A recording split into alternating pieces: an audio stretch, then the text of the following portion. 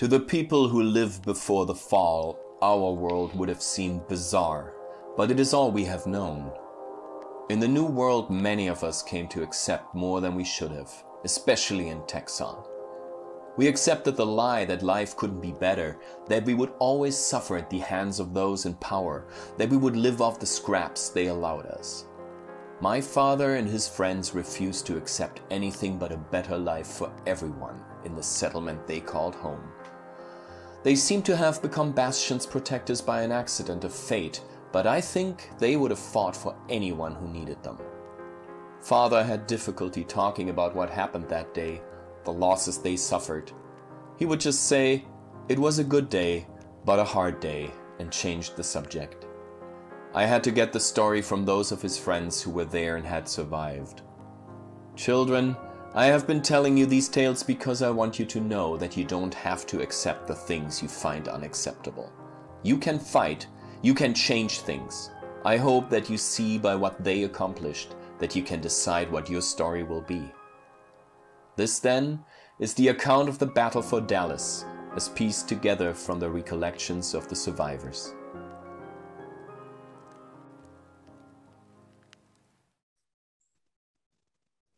Good evening, Wasters.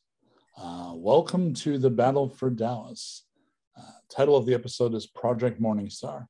Some of you know what the hell that means. Many of you don't. It will become more apparent as we move forward. Let's go ahead and begin with Erik and Goldwater. When the sky fire hit Dallas, it was a shock, but it didn't change your plans. Dallas was hit hard and much of it was demolished, but the heart of the cathedral area from which the angels coordinated their work still stood. No one knew how the weapons had been directed against them or why, so it was decided to take advantage of the situation and press the attack. Tank and Grendel are leading most of the TDF in a direct assault against the cathedral's remaining defenses. Curse and his forces are conducting guerrilla strikes throughout the city meant to confuse and draw defensive forces away from the areas they need to stay as clear as possible. More important of any of these battles is Project Morningstar, the sister clones created by combining angel and human DNA. D and 4 other living weapons are waiting to slip into the main building and attempt to kill as many angels as they can. We begin with the 2 of you in position on a nearby rooftop from which Erik can provide covering fire to the infiltration team if needed. Goldwater is there to cover Erik. You have a laser-based transceiver that allows point-to-point communication with D as long as she's within line of sight. So looking down, Erik, you can look through your sight. You see D kind of wave up at you. She has another of those transceivers. And as long as, basically the way they explained it is, the signal is communicated through fluctuations in the laser. So as long as the laser, which is not actually visible because of the wavelength it's on, so as long as you have line of sight, you get pretty good voice transmission. And they tell you that they're waiting, they're in position to break in, but there's too many defenders in the area.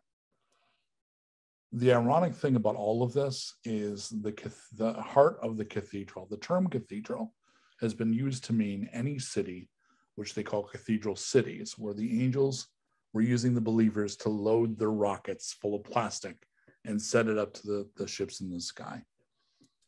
The actual heart of the cathedral, in this case in Dallas, is a cathedral. It is a church.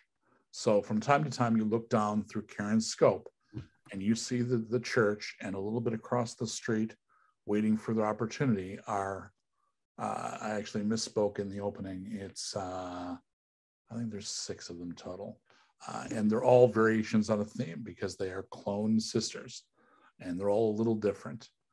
For example, Jay currently refers to themselves as a brother. The 2 of you are waiting.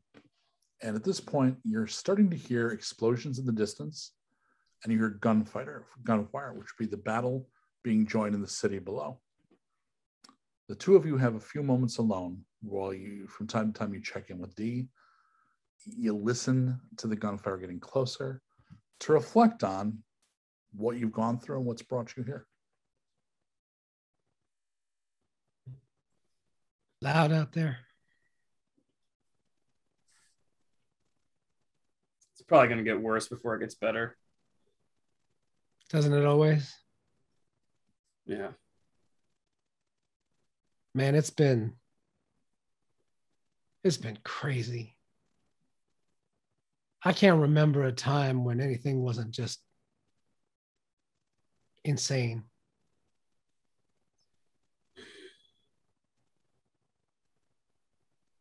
Well, it's all a struggle, isn't it? Yeah. It's worth it though. It has to be. I can't conceive of all we've done, all I've done without it meaning something, without it accomplishing something.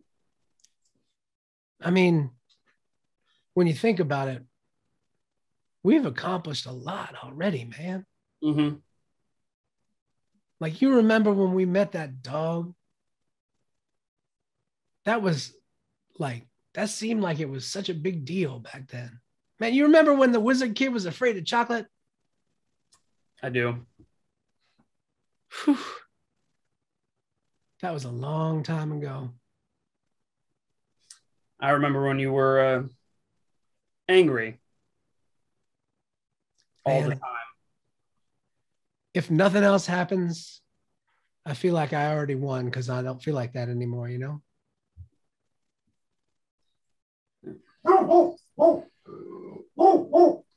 Dogs in the city. Yeah, wild dogs. They're being aggravated by the explosions. It's like I used to read stories about how dogs used to hate fireworks. Same kind of thing. Yeah. But man, I feel like a clear tube now, you know? Like like the barrel of my gun, you know? Like when it's dirty, it don't fire well. When it's clean and it's clear, it's just it's like breathing.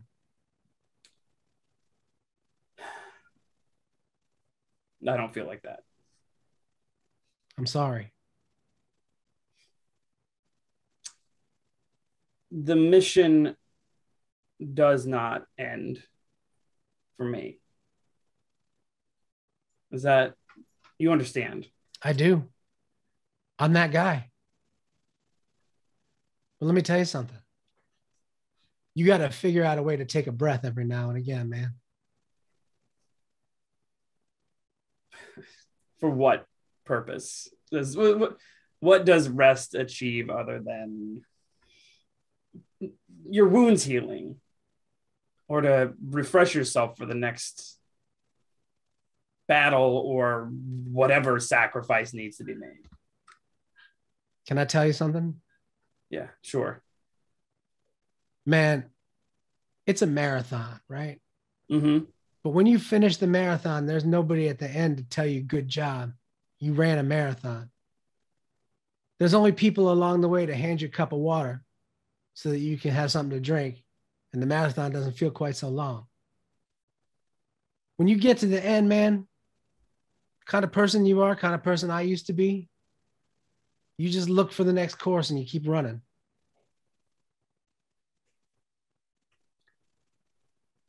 I'll know when I'm done with the marathon, and I'll congratulate myself before going to the next one. Well, I'll be waiting there with a cup of water when you get to the finish, man. I appreciate that, Erik. I know you're not a showing of feelings kind of guy, but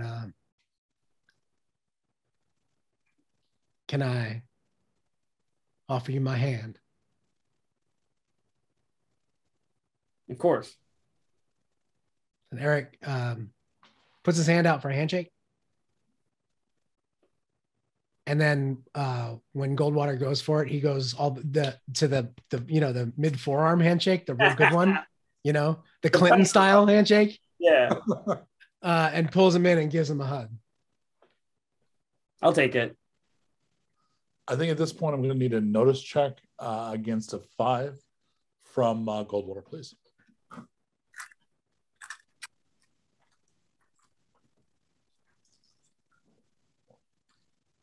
I got 1 score, so that's a partial, correct? Yeah, something. You look over Eric's shoulder, and there's something strange about a building kind of between you and the cathedral, a little off to the side. So it's you're higher than it is, and it just, so do you scrutinize it a little more closely? Yeah. Go ahead and roll again against a 4 this time. So Erik, he pulls back and he's like looking over one of the buildings. Okay, well, I turn around to look at what he's looking at and scope it with the scope. So what'd you get in the second roll? I got 2. There is something strange about the upper few floors. And you see Erik looking with his scope. Do you let him know that? Yeah. Up there, the top few floors, I don't know what's happening. I'm going to crouch down just in case. So I train my scope on the upper few floors to see. With the scope, go ahead and give me a notice against a 3. I got a 1. So you got no successes at all? No. You don't know what he's talking about. Looks fine to you. Are you sure, man? I mean, looks pretty good to me. Something is strange there. I can't quite make out what's happening, but it's specifically those top few. May I borrow, Karen? Sure. Okay, so go ahead and you roll against a 3. All right, I got 3 that time. Okay, exceptional. You take a look, and it takes a minute for it to sink in. The upper floor looks like it's a facade. Like those don't look like real windows, and it also looks like it has been replaced post-construction. I can see why you couldn't tell. It looks like the rest of the building, but that's somebody put something in front of the building. Something's under there, behind there. I can't see past it, but it's a false front. Is that the direction that the girls are headed? No, but it's between you and the cathedral. It's in the area, and it's an unremarkable building. Like there are other buildings that were repurposed to be the scaffolding for the rockets that they've been loading. This isn't that. This is some fucking office building. I'll hand you your rifle back. You can see it now that he points out exactly what it is. You can see it now. Oh, man. We should tell him. We should let everybody know. So it looks like it's hiding something. If the top few floors are a facade, whatever it's hiding is big and important. Looks like it's hiding something big and important. So the only people you can reach would be Dee and her squad, but they're in position waiting to be signaled to go into the main cathedral building to start murdering angels and shutting down the operations. There really isn't anybody else.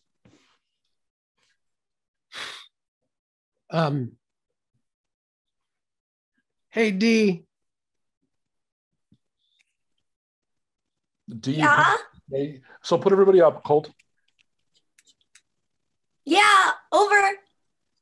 Hey, just Goldwater and I were checking out this building that looks like it's hiding something. It's not that big a deal for you for now. I just want to make sure you guys are aware. About 6 blocks west of there. The building is hiding something? It's like somebody, I don't know, reconstructed the top few floors to make it look like a building, but there's something being hidden under there that looks like it's probably pretty big and pretty important. Oh, a facade. Yeah, I'll tell the girls. Elle is the team leader, and it's between them and us, huh? Mm-hmm. I see if they can check it out. I mean, if it's a weapon, if it's, if it's a skimmer pad or something, it could cause us real trouble when we need to break in. And we can't really move from here. Yeah. Okay.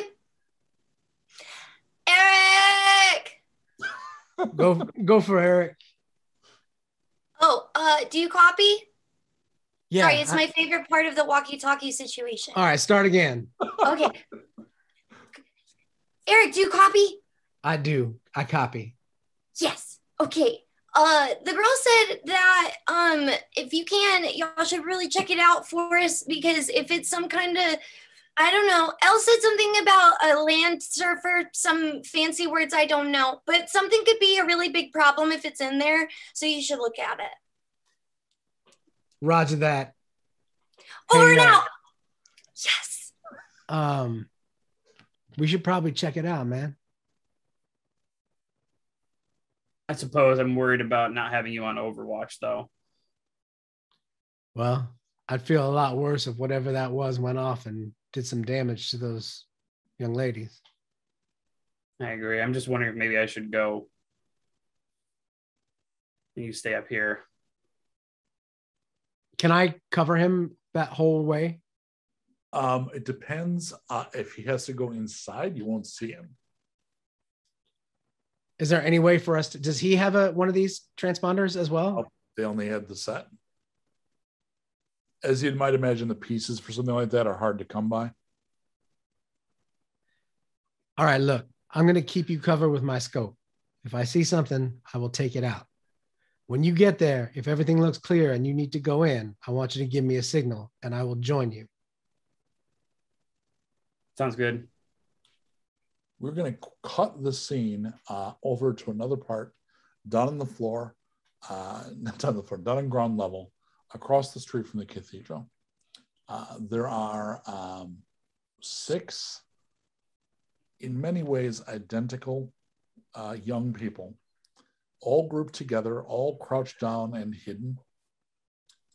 The sisters have moved carefully and quietly into position, had been waiting for the attacks to move enough of the defensive forces away from the main building for them to make their move. For several hours, they waited patiently. So at this point, let's introduce who we've got here. We have D. D we know. K, we have met before, but currently K is being played by Jen. So K is wearing tight tactical, basically almost like cosplaying an assassin, right? Like a lot of weapons held close to the body. Definitely an outfit that would allow one to jump through like a laser defense grid kind of an outfit. The leader of the team leader is L, and who was playing? Oh, that's right. I'm playing L. L is still wearing the kind of like scrubs that they all wore when they were originally at the Institute. She has kept them on and has a jacket over them. She is long ponytail, just a pistol at her side. She is a tactical expert and has been chosen to be the team leader. We also have Jay. Jay is being played by Barrett. Jay is the heavy weapons specialist who is equipped with a minigun. Jay is also a they, not a she. There are definite differences between the term sister is certainly a not entirely accurate expediency. Effie is being played by Mr. Delonzo. Effie is a technician, infiltrator. I'm picturing a little like influenced by like Kaylee, sort of a bright spark, a lot of gear, you know. And then Shannon is playing M. M is a demolitions expert. It's a little tropey, but M has become twitchy and is certainly the kind of person that if you had to guess what the job was, you would guess demolitions expert.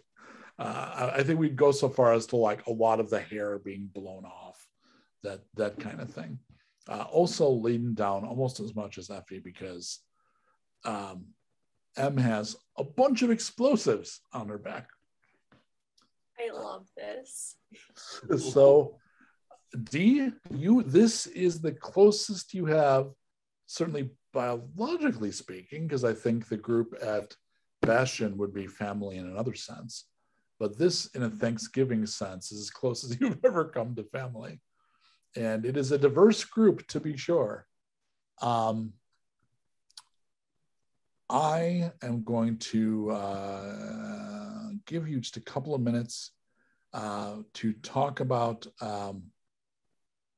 your roles within the group.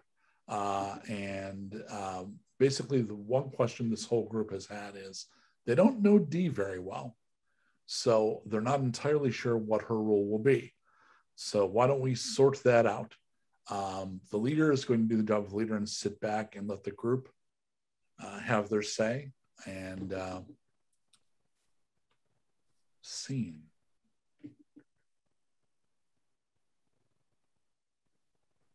Well, I don't know about you guys, but I am really excited about this. This is so cool. We all look so different. I really thought that we were all twins. Well, I mean, there's fraternal twins and there's identical twins. We could all be twins. Did you know that there's a whole bunch of different kinds of twins, like die-die twins and all these other kinds of twins? What? I bet we're like a wild kind of twin. What? Yeah, there's like a million different subsets of twins. Die twins? What's a die twin? Like where you have your own amniotic fluid sac is separate from, like, you're not sharing anything. So like everybody is individual. Okay. Well, now I know what Dee's contribution to the team is facts. She can spout facts at us. That's going to be awesome when we're in a fight. She can tell us what types of weapons they have and where they came from in martial history.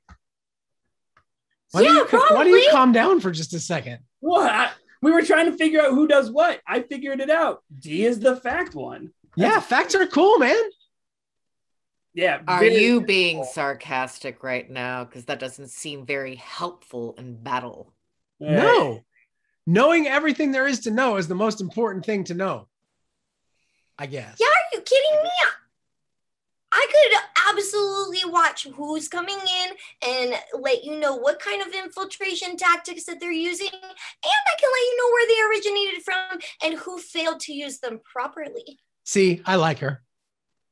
Look, I'm not saying I don't like her. I'm just saying I don't see the battle value in the middle of a firefight for someone to say, hey, did you know that that gun was originally created in the late 1800s and was adapted by the U.S. military in the 1930s and is still used today? That's not helpful. Is that something you know? Me? Yeah, which gun is that? It's the M1911A pistol. It's an automatic. Like you're jealous. No, I know it. Why would I be jealous? I know that You're one. getting louder and your voice is going higher. This is my favorite part. All right, you know what? That's how I know you're getting excited. Okay, great fact. You know what? I'll just shut up and let you guys figure out what use. Oh, come on. Yeah.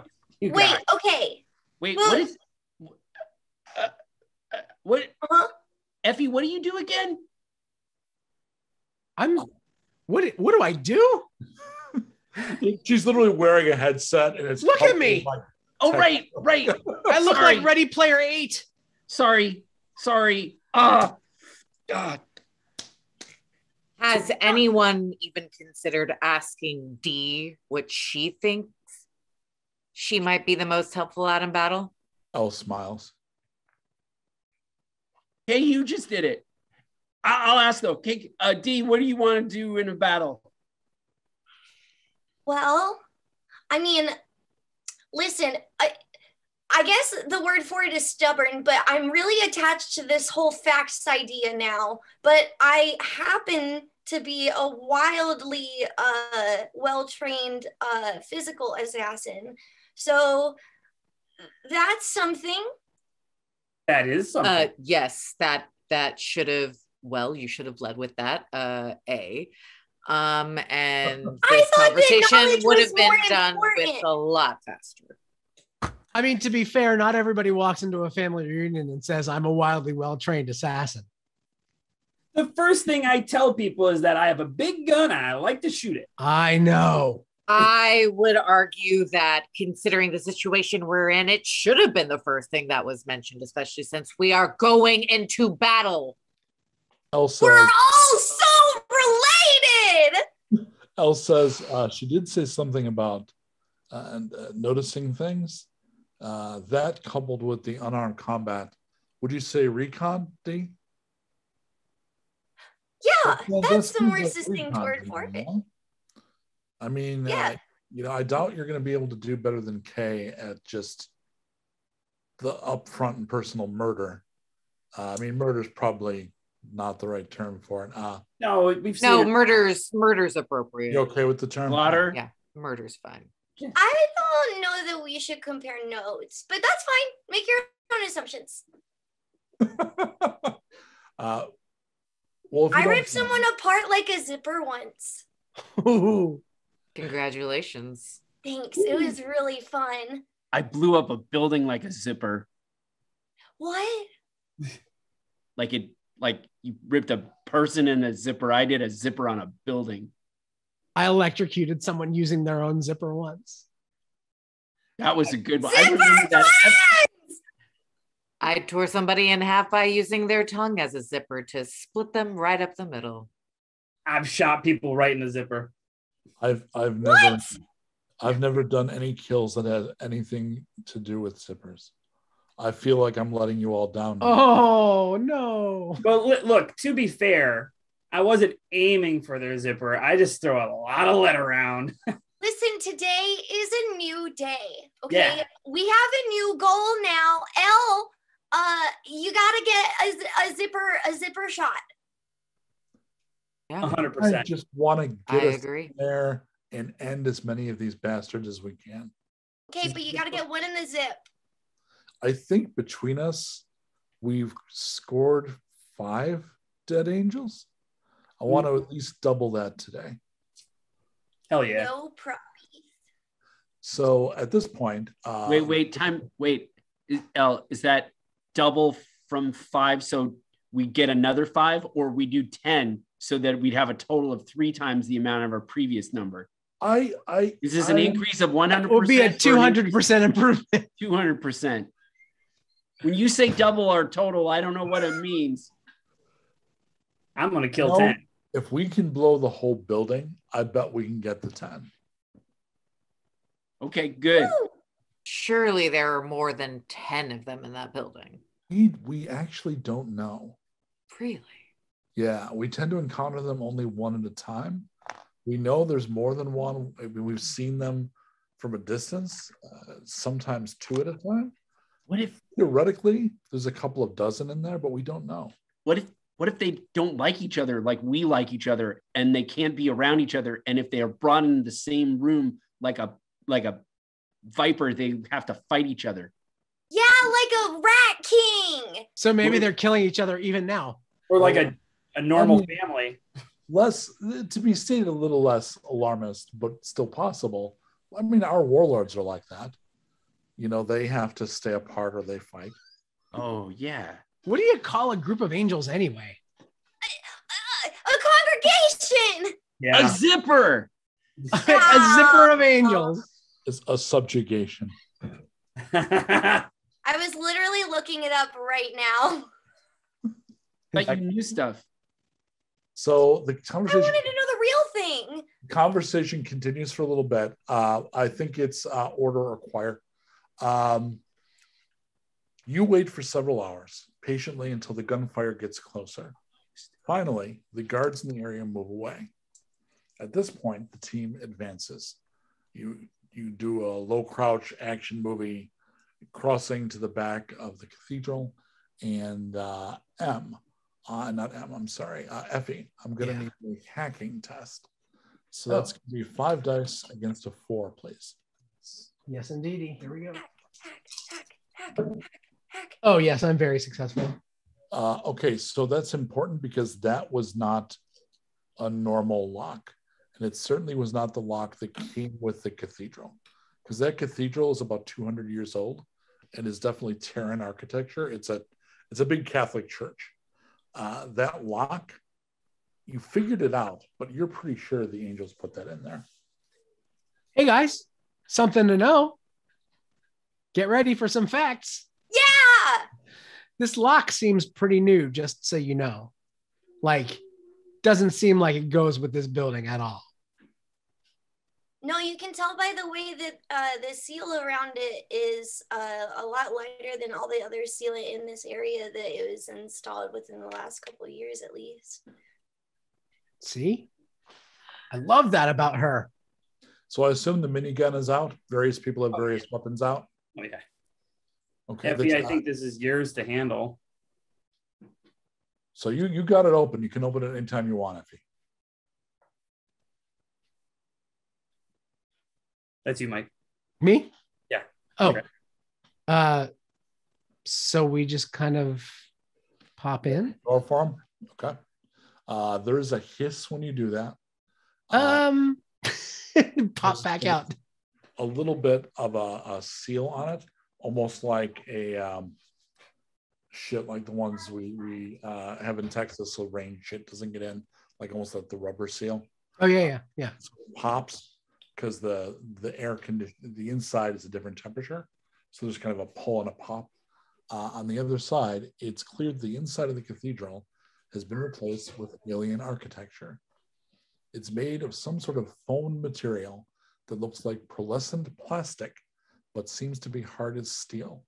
It is luminous and has a pale glow.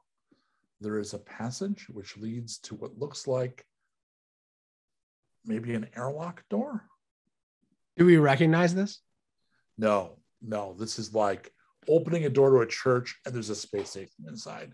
Like that's the difference in the architecture. Okay. It's bizarre. Guys, come and look at this. Wild. Whoa. This is unexpected. Because it glows itself, and it's not super bright, but it glows. It's all glowing, so the place is perfectly lit. Does it seem to be driven by some sort of like LED, LCD technology or anything like that, or? You think, and you do have a good science. Actually, let's go ahead and make it a science roll. You have 4 dice. Do it against a 4 in this case. Yeah, I got 2. You pretty sure it's a property of the material itself. So it's probably something run into it, almost like we attach, electricity to run it through neon to raise it up to plasma state and make it light up.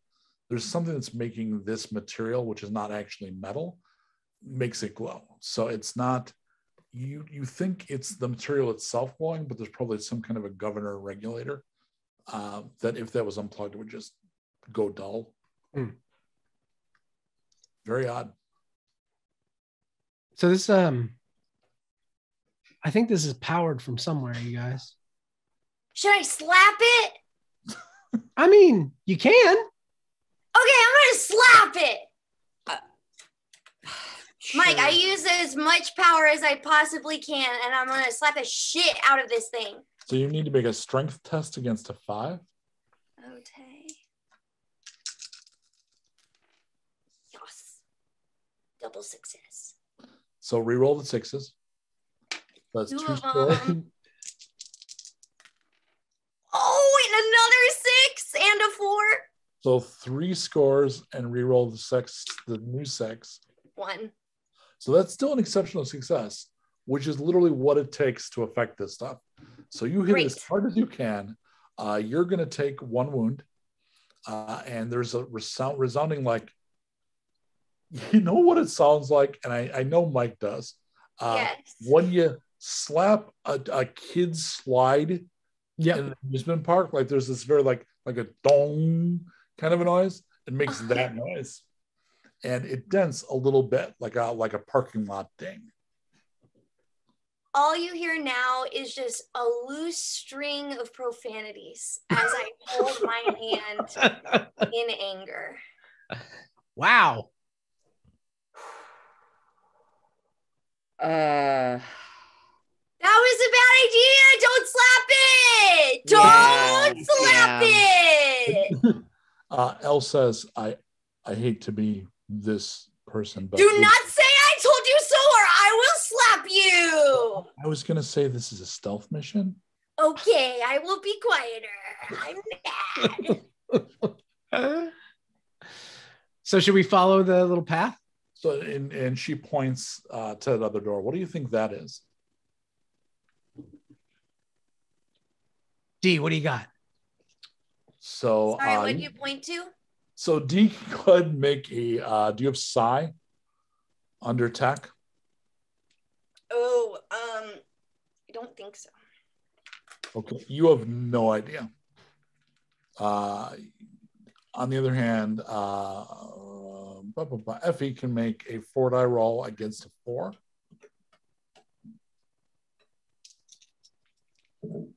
Yep. 3 successes. That's an Oh, error. and one of them is a 6. Let me Yeah, reroll. yeah, as long as you've got exceptional, that's really, there won't be much more than that. Okay. That's an airlock. And honestly, again, science-based.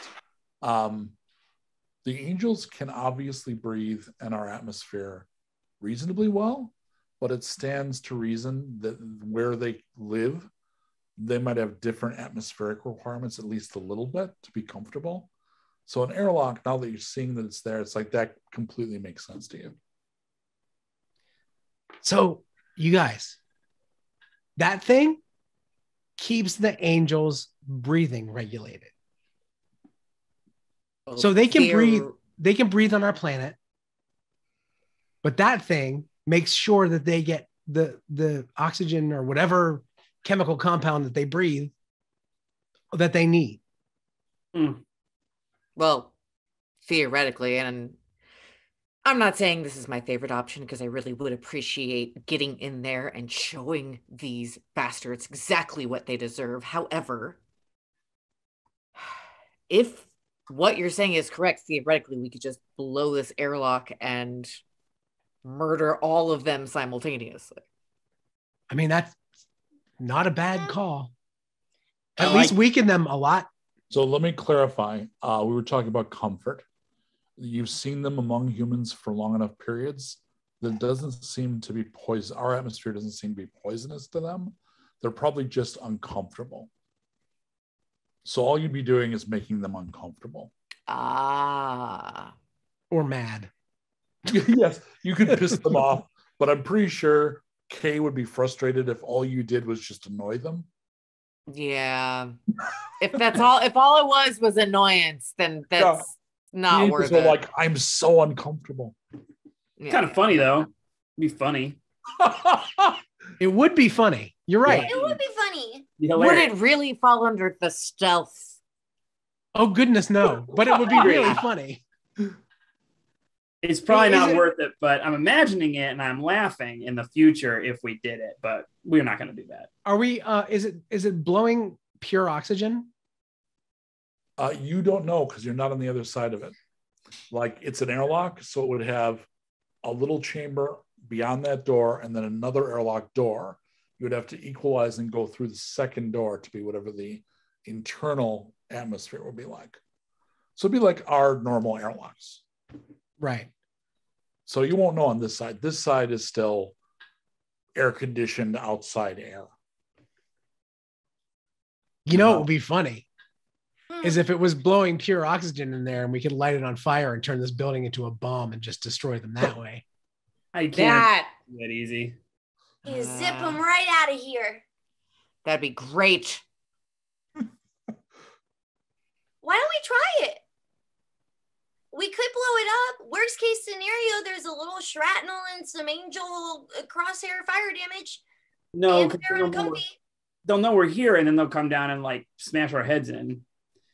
I'd rather try and get a few of them stealthily, even though I really want to shoot this gun, obviously. Effie, do you think you can open the airlock? Can you get us in? Let me take a look. Okay. So I'm going to take a look. Okay, so you need to make hack again, and this one's against a 4. How many guys? That's going to be 5. Thank you. Oh, yes. Very successful. Actually, I've got 2 6s. Should I re-roll them? Yes. It's good to know if you have exceptional. And I got another 6. So you've got 3. Yay! And I got another 6. Yeah! Okay. Based on what you learned from that first lock, it's easy to apply that to this. You don't open it, but you have the knowledge like, yeah, I know how to get this open. Yeah, I know how to get this open. Excellent. Right. So the 2 choices it seems like we have are 1, proceed as we'd planned, go through the airlock, and then just stealth through the complex, murdering angels, maybe find a way to blow the whole place, or see an airlock, drop our shit and just blow it up here and hope it does something. I mean, I know those 2 options sound weighted. I have to admit I have an opinion. I don't think just blowing the airlock is going to do it. No. Dang. I think there'll be time. Don't worry. I think we're going to need you. I think explosives are going to be used. But I think we got to find something that's a little more fragile than an airlock door, right? That's probably a lot of things are more fragile than a door. My hand. Yeah. You're probably right. So, Jay, Up your hand. cover the door, please. And Effie, go ahead and get that thing open and let's pass through the airlock. Yep. Then at the very least, we can find out what, I mean, if the inner airlock opens and we taste strong oxygen, we know maybe that's an option, but we'll know. The other thing to bear in mind, by the way, I'm not a scientist, but I think I stayed with Grace longer than any of you. And I remember we had a conversation about this very thing. And because our systems are half angelic, there may be something in the air that a normal squad might find deleterious, like it might cause them trouble. I don't think it'll affect us. So one of the reasons for Project Morningstar, one of the reasons to send us is we can probably handle whatever's on the other side, atmospherically speaking. That's good. Yeah. Let's do it. Yeah. All right. Okay, Effie, do it. Do I have to roll? Nah, you already made it. Okay. So you figured out what to do. You did it. It swings aside.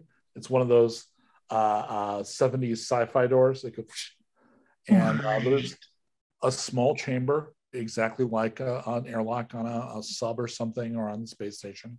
You can get into it. Then the inner airlock door will not open unless the outer one is closed. You could bypass that, but why you'd want to you want the airlock to work to be into the inner atmosphere. So you close the door, and again, anytime you want, you can open the door, and L will give you a 3, 2, 1 and have J ready with the minigun. And then the inner door opens. There's a rush of air that comes in, and immediately there's a taste. The air here is different, and it's also cooler in here, enough that to a human it would be very cold. To you all, you're not as sensitive to it, so it's just, well, this is cool. It doesn't feel like oxygen. You think there's something in the air. None of you has the right gear to figure out what it is, but there's something that must be native to them that's been added to the air. And so it stings a little, but it's not going to hurt you. So L, and then by extension, Grace appear to have been right. So you take a few breaths, and it's like, well, that's not great, but you're going to be fine. So you enter. There's nobody here so far. Once you're on the other side and you begin to move, you start to feel a low vibration that you're feeling through the floor and the walls. And you would guess, because you're already making guesses along these lines, there probably is some kind of generator or something, and that feels like it's an echo of that. So you feel that? Like echo of yeah, I was going to ask if y'all felt that. It feels like the echo of a generator or something. Hey, you think you can blow a generator? I sure as hell can slap a generator.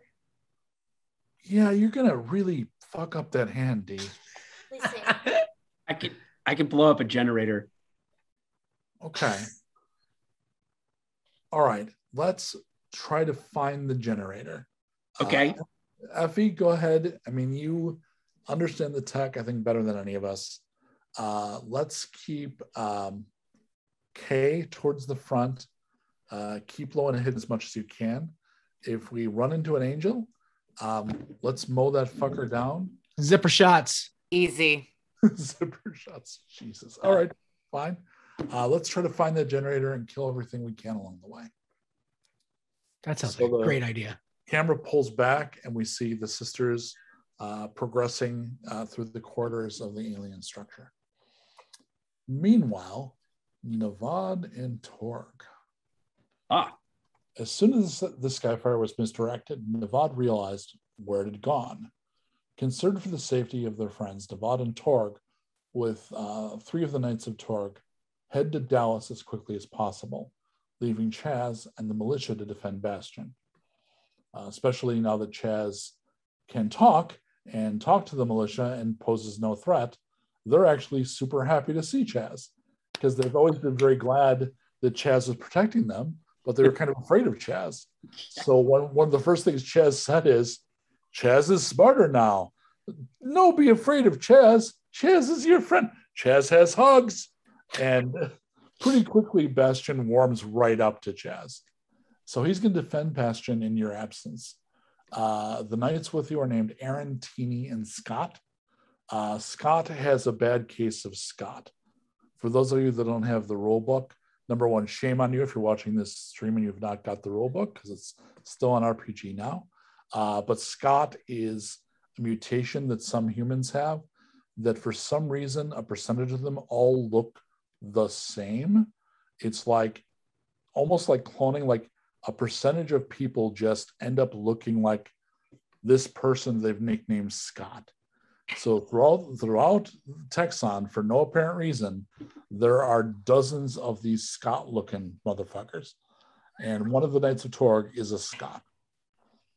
It's a hard ride, but the Knights are skilled and it's going well. 2 hours in, Torg notices that Navad's hair has gray streaks in it, and he seems to be slumped in his seat. So you're in bikes with sidecars, and the 2 of you are riding, the Knights are driving. And Torg, you notice that Navad looks drained. Navad. Should Torg worry? Navad, look. So pretend yell that, and maybe even do. Oh, because we're in the right. Hold the edge of the motorcycle. Right. Navad. Navad here, Torg. I can hear you okay. Torg wondered, Navad okay? I'm tired, Torg. The Knights are going to stop the vehicles for a moment. You get out. Navad, you feel like too little butter spread across too much toast. The boost that you used to have to your hits is gone. They go back to base. You don't feel 20. You know, you when you get up, you get like the middle-aged man groan that, God help us, we all get. There's that, you know, it takes a very special kind of, like, I don't know if it's a Marine training thing, to be able to stand at 40 plus and not go a little bit is like a very special skill, which Navad no longer has. You feel anyway. You feel dissipated. Since your connection to Gordon's gift, the protective magic, was taxed, and that you reached out to everything that was Bastion, far beyond Bastion itself, to defend it, it took a load off. It was hard to do that. So I need to use the restroom. We're not going to take a bio break, though. Okay. We're going to because the two of you could go ahead and have a brief conversation. Oh, we're gonna have our scene while you do your bio break. Oh, Yeah, I thought we were taking a but break. I'm going to take you to the bathroom. So hang on. No. I'll be back. You go ahead with mute your line, Mike, just in case. All right, so go ahead.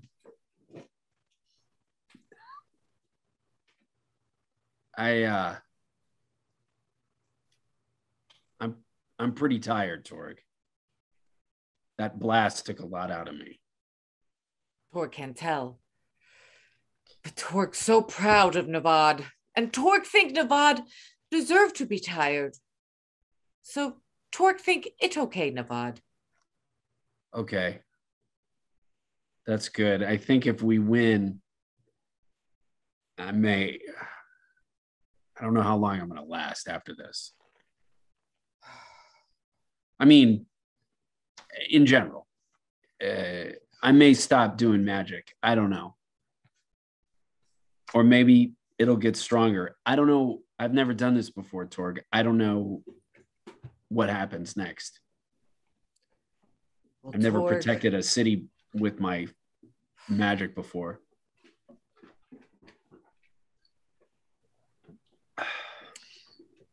all Torg know is that Navad is Navad, with or without magic.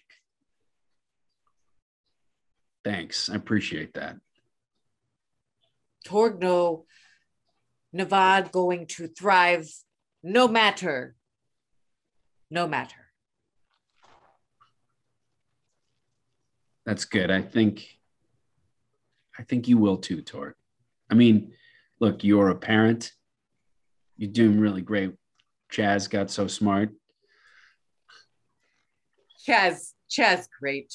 Torg, very proud, Chaz. Yeah. I'm proud of all of us, actually, to be honest. I think we've done a pretty good job. Torg agreed. Look, even if we don't win, this is going to sound terrible. I was going to say, even if we don't win, we still won because we like each other a lot, but that's dumb. That's so dumb. Torg liked to be dumb and silly, but Torg agree. Even that, too dumb for Torg. Too dumb. I know. Look, when this is all done, I may have to redo the posters in my thing. I don't know. I might get paintings of a field or something, you know. You're going to be okay, Nevada? We should probably keep going. Yeah, we can keep going. You sure on that? Yeah, I'm okay. Okay. All right, climb back in. I'll try to watch the bumps, but you said speed was important, so it's going to be something, you know. It's okay. We got to get there. Okay. I mean, for what it's worth, I'm not sure what it was that you did, but we all know that we're here because you did it. Yeah, I think I made them shoot themselves. I mean, I know I made them shoot themselves, but I don't know how. I don't know if I could do it again. You know, I'm real sorry for the first time we met when I asked why they called you Lord. Oh, yeah? Or you think it works now? I'm willing to call you Lord. I'm probably going to give it up. Yeah, there's something poetic about that, right? Like at the point where you really deserve it, you're ready to give it up. Yeah. All right, hang on tight, my lord. We got to go. All right. And the motorcycle kicks into gear and off you go. Meanwhile, Erik and Goldwater. So Goldwater, I'm going to need a run test against 4. I assume you're taking like stairs at speed, like you're trying to do this quickly, right? Yep. 2. Okay, plenty. So this is actually, I would imagine we've seen him do this as a workout, like just as a workout. It's like, oh, it's morning. I'm going to go up and down 6 flights of stairs for to make the president's physical fitness challenge. So this is like that, but it's a bit longer. Yeah. And you get to the ground level, and I think we would see the scene at this point through Erik's scope. He'd be watching anxiously until he sees you emerge from the building, which means I need a notice test from Erik, please. Ready. Against 4. You know what you're looking for. Yep, Andrew. I got one. Just 1? Yep. Okay, so 1 is a partial. So 1 is going to give you, there are people in the area moving the direction of where Goldwater is. So you're going to track them and see if maybe they're a problem, or you yes. want to. Okay. So give me an awareness check against those 4. Oh yeah, and I got 2 and I got a 6. Let me reroll. They feel like trouble to you. Okay. You can't really verify it other than gut instinct at this point, because what is the difference between the awareness and the notice? Like there's nothing that you can point to, but that does not feel like a good thing that they're approaching your friend. What do you do? Can he see me? They do not. You're literally up on a building. But can Goldwater see me? He knows where you are. I think at the very least, you probably have a signal mirror. So if you wanted to, you could, but basically. So I'm going to try and signal him. Okay, so give me a awareness check from Goldwater, please.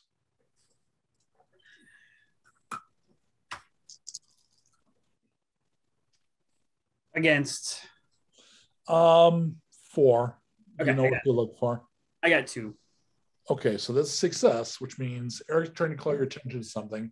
Now give me a notice against a 3. Okay. So you were successfully warned. Okay, I got 3 on that. And because you're at ground level, you can see the group of 6 approaching. They're currently at far range. And with that roll, you see that they are wearing crosses on their clothes. And they are probably believers. And they're coming your way. Maybe a patrol, hard to tell. All right. Where can I get to that would get me indoors somewhere? Anywhere inside. Any place on the street or into this building, maybe. I mean, it's a city. There's plenty of doors. There's plenty of places. Okay. I guess I'll go back into the building I was just in and try and keep an eye out from there. Okay, so go ahead and give me a reaction against a 4 to see if you do it quickly enough to avoid me getting a look at you.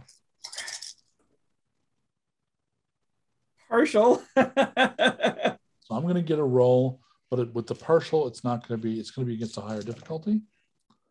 And I get a 2, a 2, and a 1, so I box. All right. Woo! So you can literally, by being in a doorway, and you watch, and then from above, Erik watches as they are apparently a perimeter guard. So you see them go around the building that's the building of concern to you.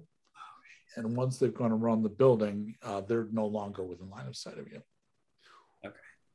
So they're actually keeping an eye out for this specific building. Yeah. Okay. Shit. That means there's something super important in there. All right. It certainly feels like it, especially considering that like available forces have been drawn for various, engagements, and they've been left here regardless. Okay. I'm going to continue back to that building. Okay. Do you want to, I would assume you would have set up a signal to Erik if you wanted him to join you. Do you send that signal, or do you continue on your own?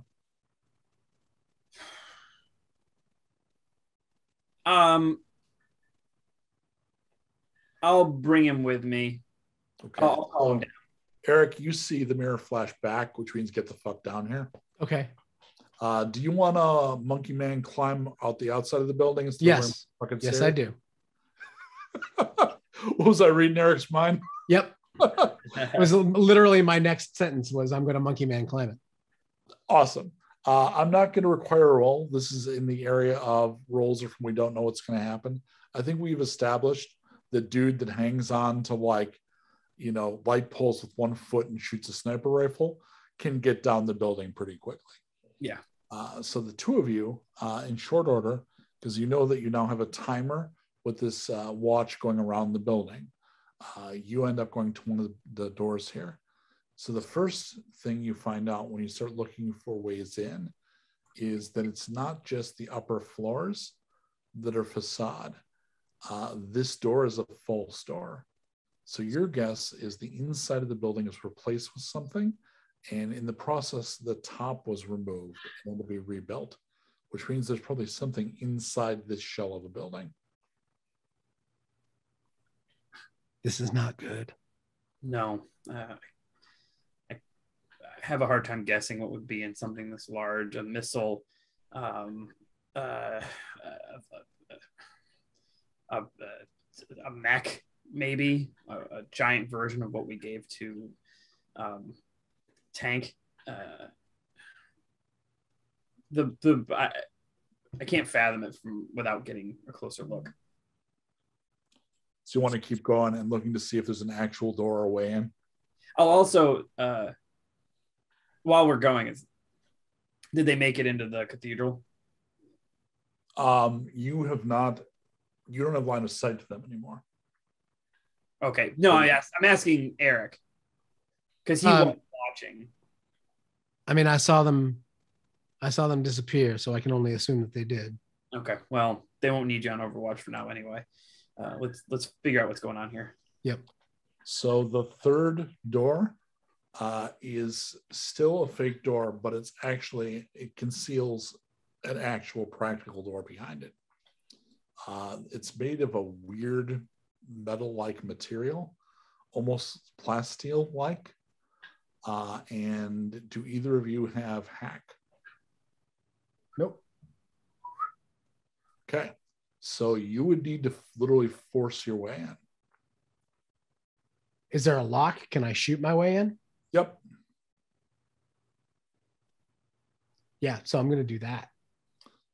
So I think this particular scene will end with the loud repeat of a high caliber sniper rifle, kabang, and then we will switch away to inside the actual cathedral. So your group is making your way. So this is all the Project Morningstar people. You are making your way through this place, looking for the generator. So I'm going to need a 5 die. Actually, it's only 4 because it's psi. Roll for Ify against a 4. 4 dice against a 4. Yep, I'm successful thrice.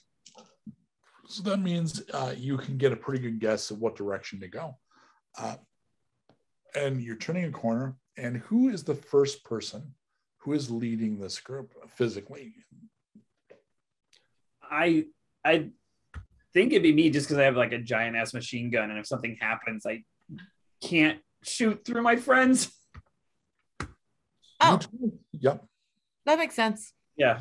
You turn a corner, and there is an angel, literally an angel, wings and all. What's different is apparently in more natural form, their faces are more elongated and pointed. They're very alien shaped. Mm-hmm. It suggests they either use some sort of light shape change or a device to appear wholly human. So it is angelic. It's a humanoid body, but the face is clearly alien. And it's working like on a panel on the wall and turns around like, "Rrr?" And you think, because you can feel a wave of something, that it's trying to use glamour on you. Glamour, for the case none of you know or someone watching doesn't know, is angels have effectively innate psychic abilities that they use to manipulate humans. Fortunately, the original reason for Project Morningstar is you're all immune to it. Yeah. So it doesn't go into defensive mode because it assumes Oh, humans. I don't have to worry about humans. So how do you reward his lack of caution? I opened up Zipper. So give me 6 dice against a 3, please. Oh, I love it. Oh, I better. I'll do that in character. Haha. 3. 3 scores. Okay. Yeah. So, that's going to be 6 dice against a 3.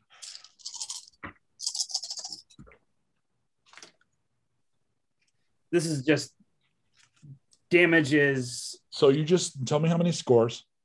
Okay. 4. So this fucking thing is power 4. So that's 16 damage. Okay. That's awesome. A line of wounds open up. It looks really shocked and reflectively tries to put its face on.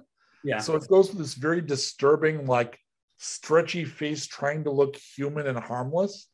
I think in this group, the next person up would be Kay. Yeah. What do you want to do? Well, is the angel dead? No. Damn it. Oh. No, they're pretty 16. No, they're pretty tough. It's Yeah, no, I figured it wasn't enough. Well, what is It also looks like a technician, not like a warrior. Blast its spooky changeling face right off, please. what is Kay carry? Like, what's her? You're good with you're best with your vibro dagger. You have some pistols, you have some knives, but like shank is your Okay, your meal ticket. That's what I thought. What I would assume is while the angel is confused and dazed from getting shot, Kay would absolutely leap on them and take a shot at just wildly stabbing at their neck or wherever their most vulnerable part is. Can I get some action movie flippity flips? Jump off my back. Jump off my back. Oh, yeah. Okay. Kay crouches down and then leaps up, springboarding off of Based their on back. Danielle's expression, the camera pans back to Dee, who's running and is maybe even a little frustrated. The sisters are like as fast and murdery as she is. So the fact that she's not at the front has got to be like, wait a minute. So is there like a little bit of a pickle face on Dee? No, 100% not. I was literally just not in my body. Oh, I got you. All right. So Kay, give me 5 dice against a 3. All right. I can see this scene in the style of the Marvel movies, always using pop songs. Is Michael Jackson's "You Are Not Alone" is playing, and oh my god, fight is happening. That's great. Sorry, you said I was rolling against a what now? You roll against a 3.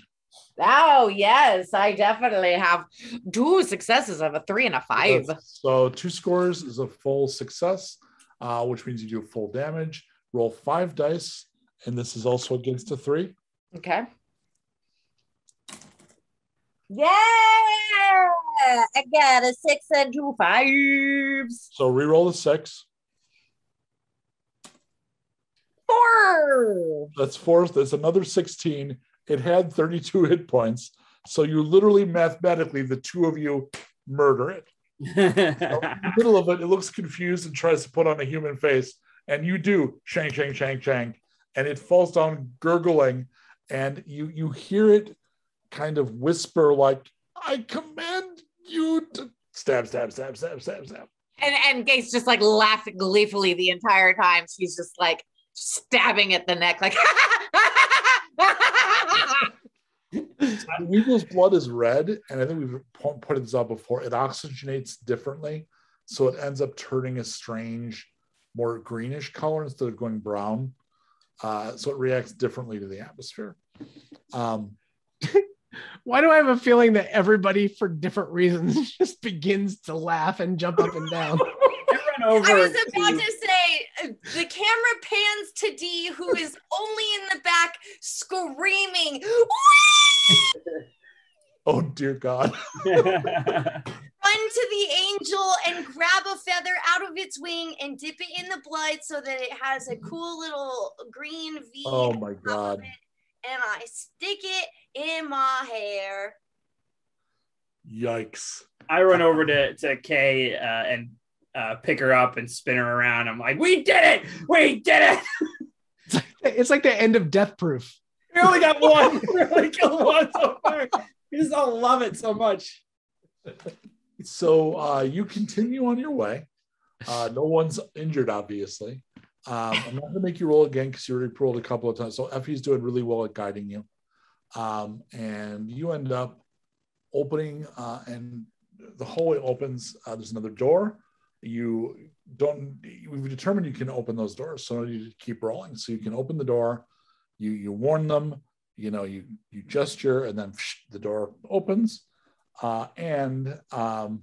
Jay, you're looking into actually a chamber, and there's some kind of technological equipment, and there's an angel working at a console, and it's a standing console, and it has a very like Donner Superman crystal control panel kind of a thing, and it's working it almost like some kind of musical instrument. Near it is a hovering 4-foot chrome sphere. So do you open fire on the angel or the sphere, or do you interact? What do you do, Jay? I look back at L. Yep. And just go. She makes a shooty gesture. Okay, I fire. Okay, so go ahead and give me 6 die shoot against a 3 at this range. Not hard. And you're shooting the angel, right? Yes, 2 scores. Okay, so go ahead and roll your 6 dice against a 3 again.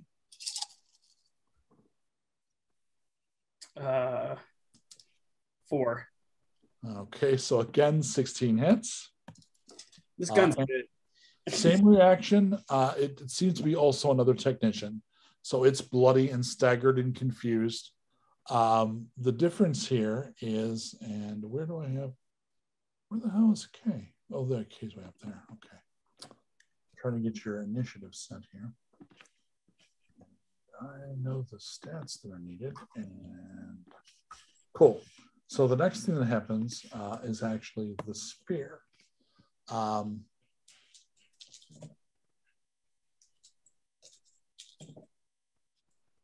Okay. There is a brilliant light that comes out of the sphere. It strikes Jay. It strikes Jay hard enough that Jay has taken 3 wounds. Wow. Woo. Is nearly down in terms of hit points. And it's clearly a disruptor of some kind because some of your outfit and like the strap for the gun are just disintegrated. Okay. So it is super bad news. Okay. Kay, you're up. Oh, so options are attack angel, attack sphere? Yes. Uh, The other thing that might be something you would notice is the angel is trying to use the console. Like, so you don't know if it's calling for help or something, but it's not it's just attempting. surrendering, Okay. it's trying to do something. All right. Well, I mean, I believe Kay knows what can happen if she destroys the angel. She doesn't know what will happen if she destroys the sphere. So Kay's going to go with the safe bet of going berserker sauce on the angel. So I'm going to go ahead, and partially because I want this particular episode to resolve quickly, we've established that you were able to 1-2 kill these. I'm going to just give you that a second time. So you come in and finish that technician. D, you now just have the sphere standing there, and Jay is like literally steaming. Okay. What do you do? Wait. Oh, yeah. So I'm gonna do medicine on Jay. Okay. Go ahead and give me a medicine test against a 4. It's in survival, which is a 1, and then medicine's a 2. Is that 3, or do I just do 2? That's 3. 3. Okay, sorry. Yes, 6. Okay. So you can help a little, but in battle, there's only so much you can do if you're not a medic. The other thing you notice is the wounds are getting worse. So that makes it, again, you're not really a tech, but it's almost like, if something's microwaved, it doesn't stop heating up immediately. So you would see that Jay's skin is, as you're looking at it, getting redder and he's getting like burn sores. And you're not sure what the hell you do about that. Like whatever the weapon that is on the sphere, it's serious business. And Jay is seriously hurt. Ify, what do you do? Mike, what's Ify do? What do I have to attack with? You've got a pistol or something, but it's not your jam, really. You know how to use it, but you're not. I mean, some of the other sisters are really good at that. You're not. So I'm going to use my knowledge of electronics to destroy the console. Okay. So you pick something out and given that it's alien, give me a science, which is going to be 4 dice against a 5. Ooh. Just find the off switch. It's in the back usually. I got 2. Okay. I got 2 successes. So here's the irony. Normally for console, you would use something like a taser and you'd overload the circuitry.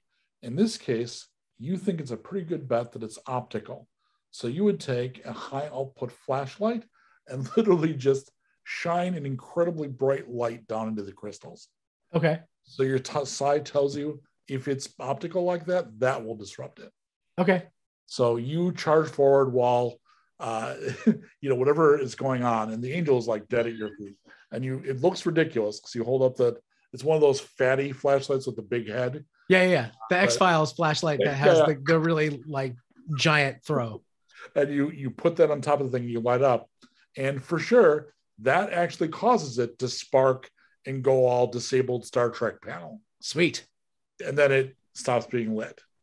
So it clearly goes dead. All right, M. You also have a pistol. You're not great with it, but you do have one. You have a lot of explosives. I mean, do I have like not demolition stuff, but like flash grenades or a grenade or you can talk about grenades, sure. But there's no one physically by it. You could try throwing a grenade at it. That doesn't seem likely to meet with any kind of success. There.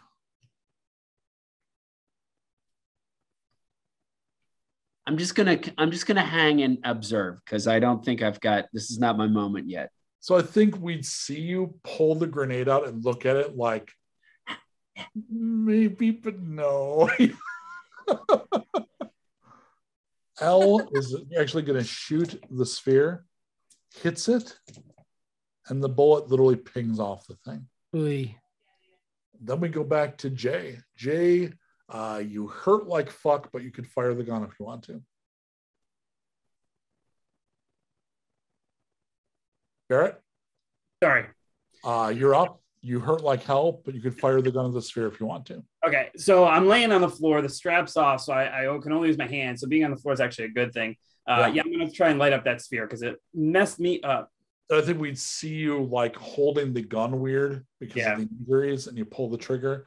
So unfortunately, this is going to be 6 dice, but it's actually going to be against a 4 instead of a 3. Right. It's harder. Wait, since I was there helping, can I help stabilize the gun? Is that possible? Yes, which will give him an extra die of attack. Okay, great. I help stabilize the gun. So I get to roll one more? Yes. Yep. She's helping you out. Well, that gives me 6 successes or 6 scores. Oh, goody. All right. So that's going to give you a little extra damage, even though normally No, actually, you have a thing that adds that. So you're actually going to roll 8 dice. Nice. And this is going to be against a 5.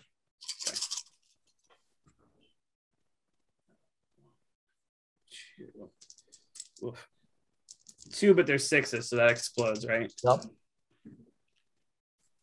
Only 3 scores on that. Okay. A lot of 4s. A lot of 4s. All go out. So when the sphere begins to glow again and you realize it's chosen to fire on you a second time, what would be your last words to D? Oh no.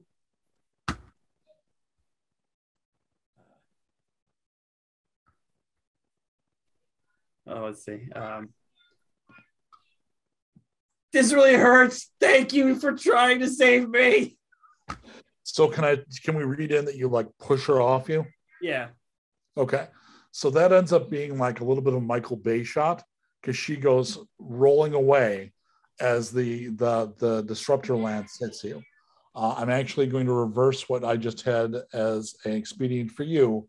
It shoots you again for the same amount. Unfortunately, because it's a blaster type weapon, it disrupts and disintegrates you. Oh man. So he goes all like type 3 phaser. The gun hits the ground, but it all of his organic is disrupted and is destroyed. Is it gooey or just gone? No, it's gone, like powder. I would say the highest density stuff, like his heart, doesn't go completely away. Like the shit that's hard to burn away. So there'd be like a steaming heart in his clothes, which I know I just made it worse, but I think that's pretty bad. But it's logically, I think, what it would be. Okay. Kay, what do you do?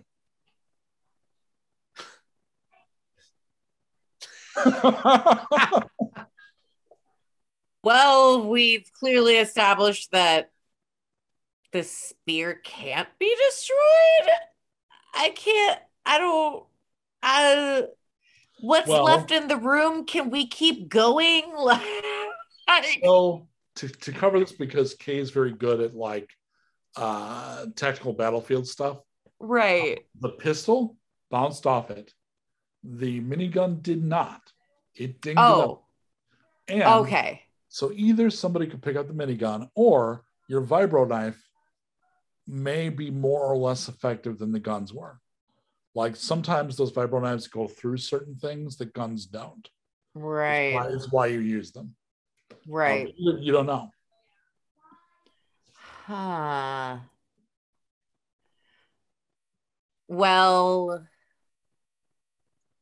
I think that Kay, in a flurry of anger and fury, so you let out with a howl? Will probably let out with a huge yeah, and then just launch themselves onto the sphere with their vibro knife and just start. Can I consider that howl a celebration of Wolfelnut? A celebration of what? It's I think it's pronounced Wolfelnut. I'll send you it. It's a holiday invented by this lovely child that a bunch of people celebrate, which involves wolves and howling. And what? Yeah, it's really fun. It's so great. Well, that's cute. So you just howled, so I'm going to count that as a Wolfelnut celebration.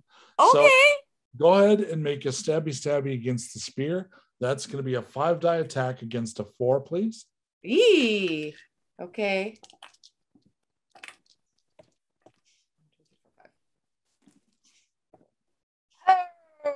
Oh, rock and roll. I got a 6 and a 5 and a 5. So I got 3 hits, and I'm going to re-roll my 6. And I got not a hit. So go ahead and roll a 5-die damage. This is against a 5. This is a very bad, very naughty sphere. Naughty Zoot.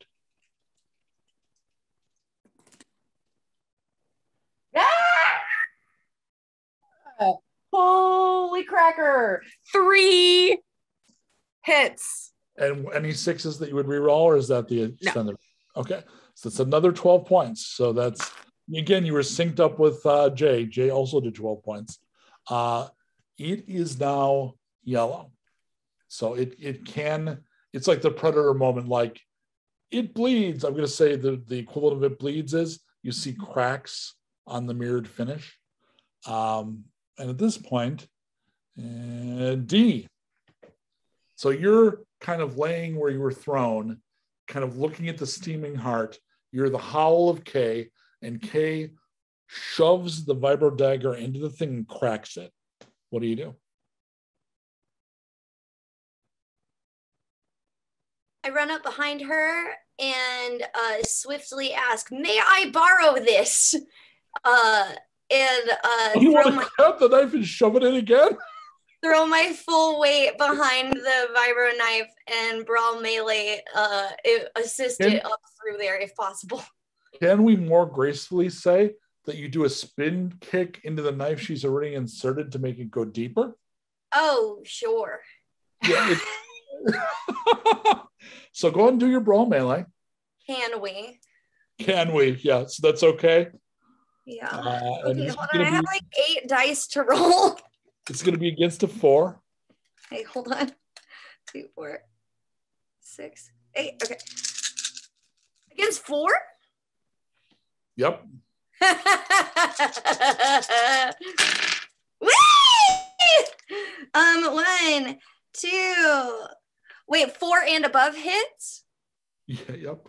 Okay, so 1, 2, 3, and a 6. So 4 hits and a 6, or one of those is a 6. 6!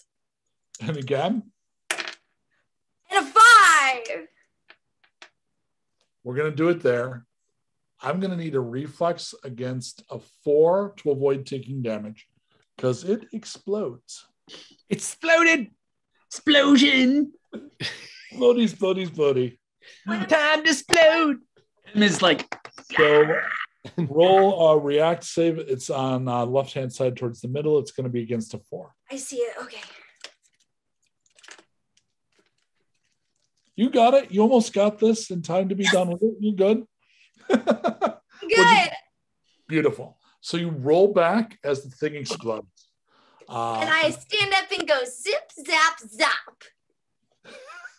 And as the pieces hit the floor, the lighting from the walls changes from sort of like the moon, kind of like that kind of a glow. It suddenly becomes a brighter blue and throbs. It definitely feels like an alert. Meanwhile, let's go back to Navad and Torg. Mm-hmm. Another 2 hours have passed. It's been 4 hours since you left Bastion. There have been no problems and no encounters. It's been strangely quiet. In fact, it is a beautiful day. At this point, up ahead, you see a fairly large group of what looks like raiders heading your way. Bunch of people on foot, a car, a couple of trucks, motorcycle. About 30 of them. Torg not think this good? Do we know if this good, bad? They're not flying any banners or anything. Oh, okay. Do we have to address? Can we just keep going? So at this point, I'm going to hand out some Knights of Torg. Mike, you are Aaron. Danielle, you are Teeny. And Barrett, you are Scott, the Scottiest of the Scots. Also, in my mind, all look like Paul Normandin, by the way. Aww. Like if I was casting them, there's like Paul Normandin's like everywhere. And only a few of them want to give you hugs, which is a heartbreak. That's pretty, yeah. How many of them want to play Ultimate Frisbee with you? 2 of them. It's not as many as the Eriks. All right, so what do? Do you encounter them? Do you try to get the hell out of the way? Do you try to ambush? What do you want to do? They're not flying banners. I think possibly they are coming in some kind of peace. I don't know. Torg, what do you think? Well, Torg feel we let them pass if they want to pass. If they want to stop, they stop. We just see what happens. Torg does not think aggressive, so as you get closer, you notice they've got Curse's colors, but you're not seeing any of Curse's emblems. It's almost like the emblem part was torn off. Banners, Bless you. flags, Bless you. leaving only the colors. Torg Well, not sure if this deflector or not. Well, Deflector, right? defector. But Defector. Torg always confused those words.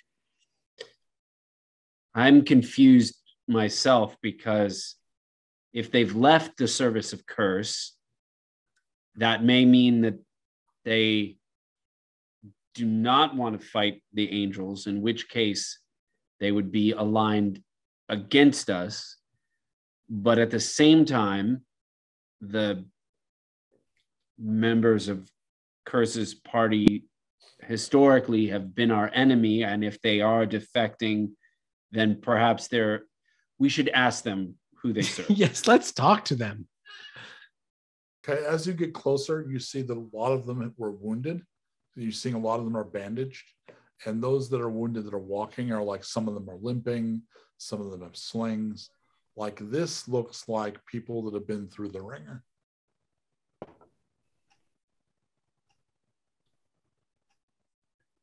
I mean, Torg still feels like if they want to talk to us, they talk to us.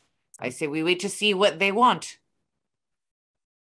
Seeing you approach, there's one that's in one of the trucks that slams on the top, makes the bang, bang, bang sound, and the group stops. The truck comes forward slowly. Stops at about 100 feet, and a dude in junk mail gets out. He has an eye patch that seems new. So you see blood on his face. You seem to be wounded, as do all of your party. Yeah, we ran into some trouble. We gonna have trouble from you, or can we just get out of here?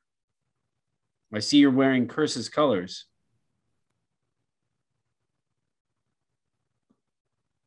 Looks over at Torg and the Knights. And why do your colors look so familiar to me? Torg not sure, but Torg feel like if you not want trouble, we not want trouble. Right, Navad? Oh, correct. We don't want any trouble. We're just curious as to who caused such damage to you. Should I know those names? You're from Bastion, right? Yes. Yeah, well, your deal with Curse is over. What? Well, he's fucking dead, man. Curse is dead? You could have told us they have warriors. There are seraphim in Dallas. Burning swords, armor, the whole nine. They ripped right through us. Curse had some pretty high-end cyberware. It cut him down. Are you fleeing the battle? Oh, that's not a battle. That's a massacre. I'll fight a battle, but I'm not going to sit around and wait to get killed.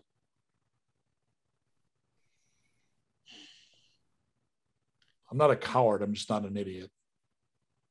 Where are you going? Where are you taking the remnants of your You force? haven't decided, honestly. Away from there, we're not far enough away to make that call. Just want to make sure we're not going to be followed. Some of the believers pushed after us, but I don't think there's any after us right now. They're busy. Shit is going down in Dallas right now. What are the believers busy doing? defending. I mean, we were coordinating with that Texas Defense, whatever the fuck it was. And, Texas Defense Force, TDF. So that army with that maniac tank boy or whatever the hell he was, they led right in like it was a frontal assault. And our job was to cause trouble. And we were down for that. And we were told to guerrilla tactics and keep them off their, keep them on one heel. And we did. But then the Seraphim showed up and fuck that. So I don't know. But the believers, I think, are fighting tank. And I think there was some mercenaries there. It's hell. There's explosions, gunfire everywhere. I never seen anything like it. Torg. We should let them into Bastion. Well, Torg obviously agree.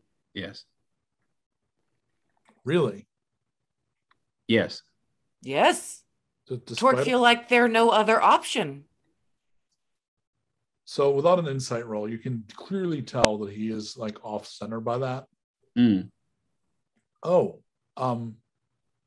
yeah. Well, I guess we'll go there then. I mean, we can defend it if nothing else. That would be helpful. And like I said, I'm willing to fight. It's just that was not a battle anymore. You're still going in? You sure you don't want to turn around and go back to Bastion with us? Our friends are there. We need to go. At least to help extract and take people home. Okay. I respect, man. This is not what I expected, and okay, maybe it's not actually a bad thing the curse is gone. What's your name? Anton. Tell the people of Bastion that Torg and I have allowed you to enter the city freely. I'm going to step in for one of the... I'd be more than happy to go with them. Yeah, that's true, because you only need 2 people to carry you to Dallas. They wouldn't be hassled if one of the Knights of Torg was with them. So, Mike, which one are you playing? Aaron. Aaron. Yeah. Okay, Aaron. Should we send Aaron there? Torg feel like if Aaron wants to go, Aaron go. I'll carry your message, and I'll bring them along. But we'll see you soon. I hope. Thanks, Aaron. I was a lieutenant. I guess I'm just some dude now, but a lot of these guys report to me. You know what? The world is a much better place, and everybody's just some dude. He actually smiles. Yeah, I suppose it is. All right, let's go. And he does the circle up gesture, and they all motivate. All right, meanwhile, back to Erik and Goldwater. So there's a crack of the gun, and I don't need you to roll to hit because you're Erik. You murdered the fuck out of that lock. And you're able to open the door. And you discover that the inside is basically hollow. And it's got a little bit of superstructure to support it, because otherwise it wouldn't, like the walls wouldn't hold up. It needs to have a thing in it to keep them upright. And the other reason you now see that that top was the way it was is that it is a top that would open. So very reminiscent of a missile silo that's been built in an apartment building. But what's sitting there is a spaceship. So this is not one of the rockets that's been carrying plastic. Your guess is escape pod. I have never seen anything like this in my life. I don't think any human has seen this, maybe outside of those Redeemer believers outside. I mean, are they trying to Are they trying to go somewhere? At this point, the lights inside the building all go out, and the spaceship begins to glow slightly, and little lights start to light up in sequence along the side, and there's this hum that very much feels like it's starting up engines. Is there a door? There are what look to be potentially like hatches on the side of the thing, and there are places to get up to where they are, but there's no obvious door. Do you want to get up to where the hatches are? Yeah. At a run? Yeah. Okay. At a monkey run. Are you running also, Goldwater, or are you covering him? No, I'm going to. Okay.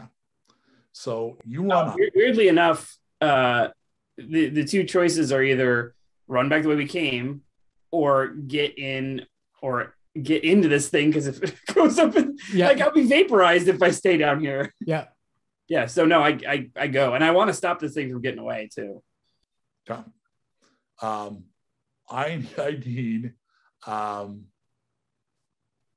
Erik to roll one die, but he's going to get an extra die because he's got Goldwater helping him. Okay. So the two of you, you're going to be rolling against a 4, and partial success ain't going to cut it. Because I got 2 5s. Yes! Somehow you literally push on the panel or something and you get it to open. Hey, man. Hey, man. Hey. Yeah. Come on. I see. Let's go. So here's the problem. This is an exterior access panel to the equivalent of a Jeffries tube, and it is a big enough orifice for a goblin, but not a Goldwater. All right. Stay here. I'll find a way to open it up. All right. And if you, the priority is to stop this thing from getting off the ground. Erik pulls Karen out of his holster and throws it to Goldwater and says, your priority is to defend yourself. And at this point, entirely on cue, the doors, so there's the one on your side, but there's one on each side. There are 4 that were actual doors, all open, and believers start pouring in. So we literally get the shot where you catch Karen and immediately turn around to use it. Nice. Use her, sorry. I'm actually going to turn that while you start. Again, we'd hear the gun repeat as Erik disappears into the spaceship. Back to the sisters. You kill another 2 angels. Yay! And end up finding your way down into what looks to be a generator room. And this is, ironically, it's not what the hell is it? What's the parody of fucking Galaxy Quest? You know, I forget what they called it, but there was a big, alien energy like generator room in that ship. Mm-hmm. So it looks like that. Like there is a big, probably antimatter kind of generator thing, and a series of those control consoles. You are able to very easily take down the technicians here, but you're now looking at obviously what's powering this whole place. Well, that's something. Room. This is crazy. Well, what are we all just waiting for? We're gonna destroy this or what, y'all? Are we gonna keep gawking or are we gonna do some murdering? I mean, it looks like a bigger version of that thing that killed our sister. So maybe we ought to give some thought to how to do it first. Think away. Good call. Ellie. Yeah. I mean, M has a fuck ton of explosives, but I don't know what blowing that thing up. I mean, that might be an awfully big explosion. Why don't we just shut it? Would it be better to get into it and shut it down? I mean, if we have the technical skill, I mean, Effie, do you think you can manipulate those control panels? I don't even know how they work. Let me go and try and read one of the control panels. Are they the crystal control panels? Yep. So I need, how many of them are there? Oh, it's a ring of them. And it's, so again, think like the kind of control array you'd have like in a starship for Star Trek. Yeah. So there's dozens of controls. Guys, I'm going to need like 100 flashlights. And also, you're not sure how you would actually interact with this. It's possible they were using their glamour to interact with the crystals, because when you see them working at them, they're just holding their hands over the panels like this. So there's no buttons to press. There's no knobs. I've never seen anything like this. I don't think we can shut it down. I think we have to destroy it. Well, look, we know my vibro knife works, so. I mean, we could try to destroy the panels, or do you want to blow the place? It would take way too long to destroy all these panels. I don't think it's going to. Plus, if it has any sort of self-defense system, it's going to recognize pretty quickly that we're trying to do that. And there is a pop of energy, and an angel appears.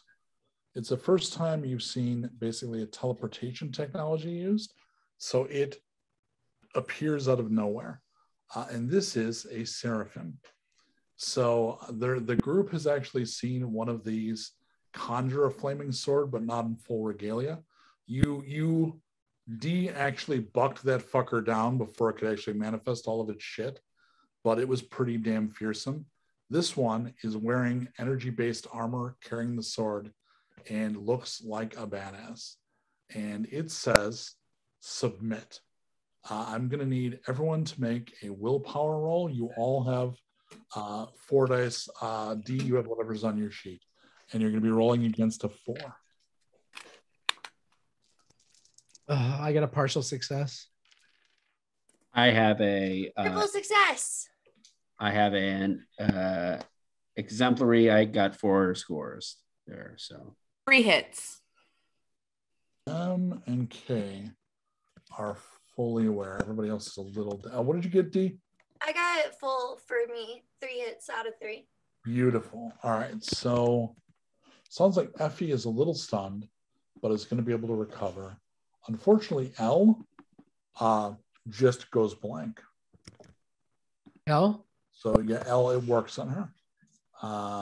So Effie's, but it does mean that D, K, and M can all act. So what are the 3 of you going to do? It's apparently planning on murdering you. Gotta blow up this panel. Shit. So M, do you want to use your explosives or set them up?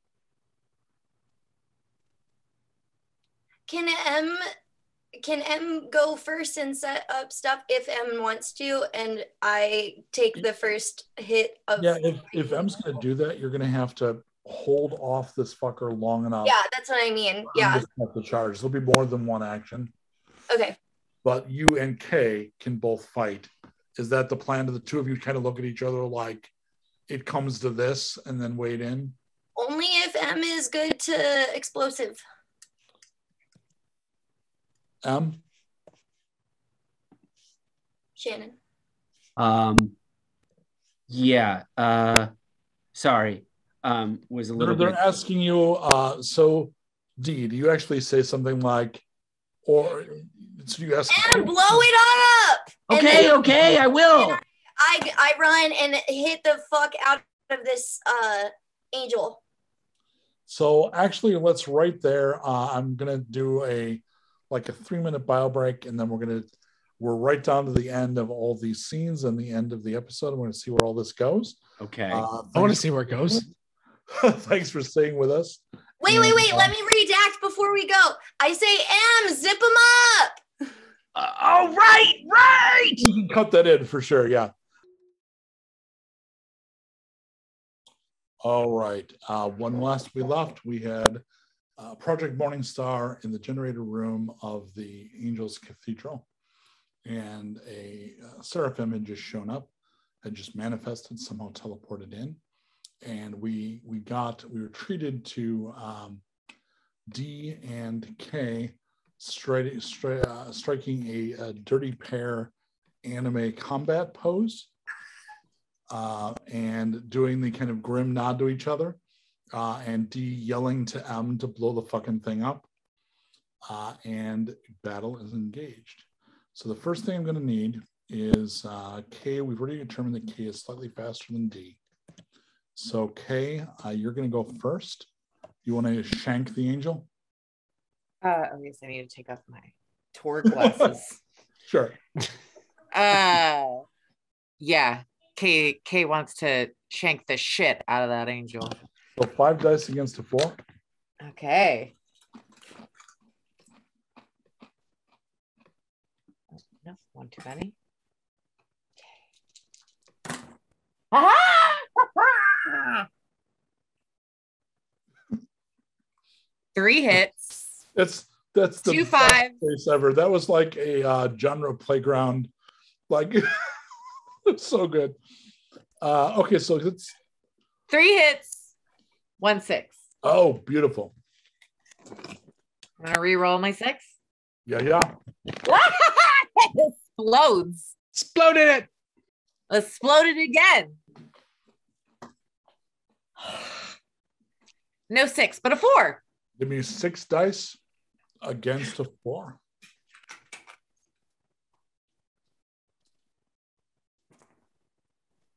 Hey, I got a 6 and 2 5s. And we roll the 6, so that's going to be 3 scores.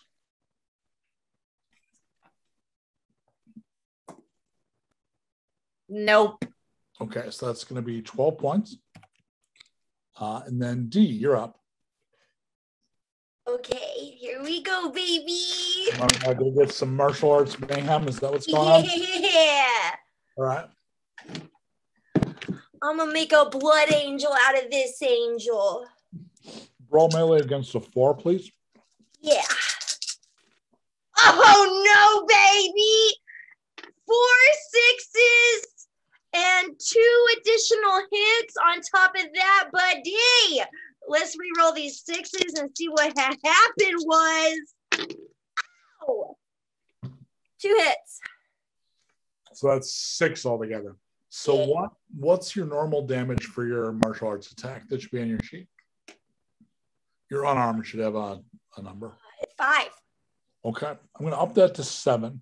So roll 7 dice against a 4. Shit, I think your power is a 3. Yeah.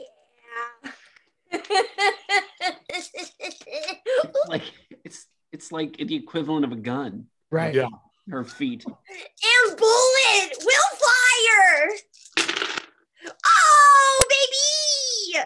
3 6s, 3 5s.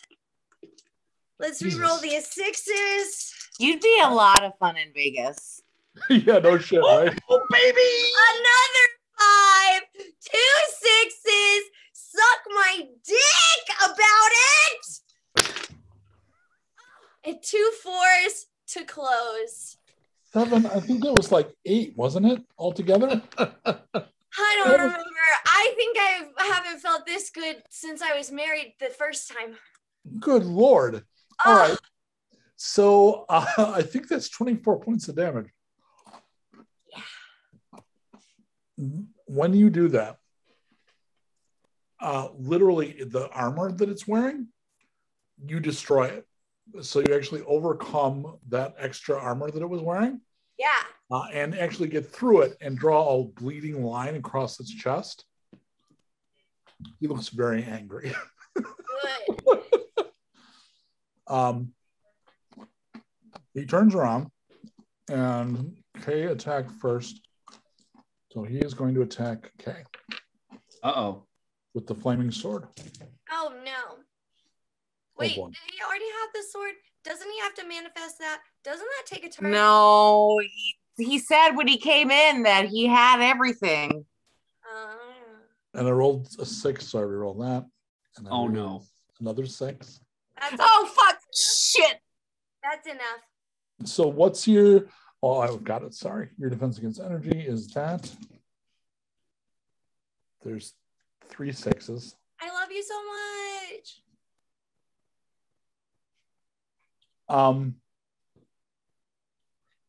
What would K's last word be? Oh One word. Oh no. Okay. No, that's me saying it. That's not K. Yeah, totally.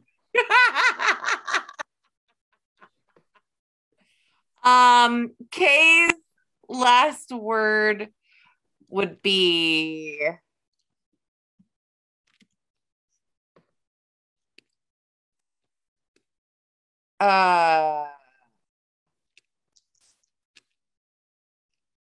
probably I don't know. Last word is hard. I think of like 2 words. Single word is difficult. So do the 2 words and trail off in the middle of the second word.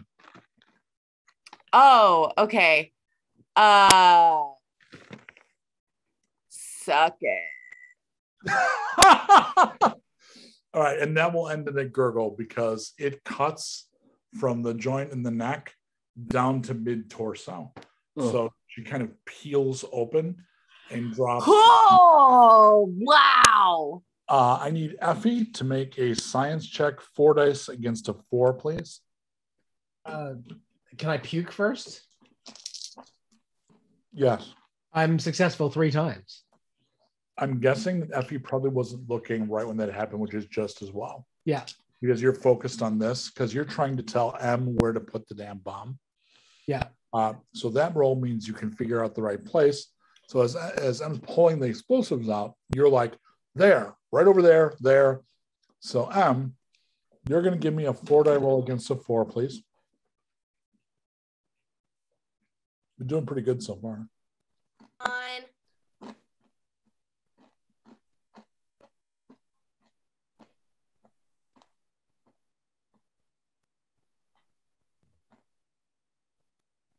Shannon, you rolling? How many? Sorry. 4 dice against a 4. Got it. 4 scores. Excellent. You set the bomb. Go ahead and attack the Seraphim. Yeah. Oh my God, this thing. I am truly. Do I have to say anything if I will? Oh my God, hold on, my cat is like in my lap. Move. I lost a dice. I'm trying to find it. If I get, do I have to say anything before I do some like cinematic crap? Right? Don't I? Oh, you want to do a cinematic action? What do you want to do? Hell the fuck yeah, I do. So what do you want to do? I want to do an actual blood eagle, but like on the angel. Well, it probably occurs to you that very dangerous sword he's carrying, you probably couldn't carry it because if he manifested it, but you could maybe make his arm go towards him. I'm going to commit the blood eagle on his fucking self.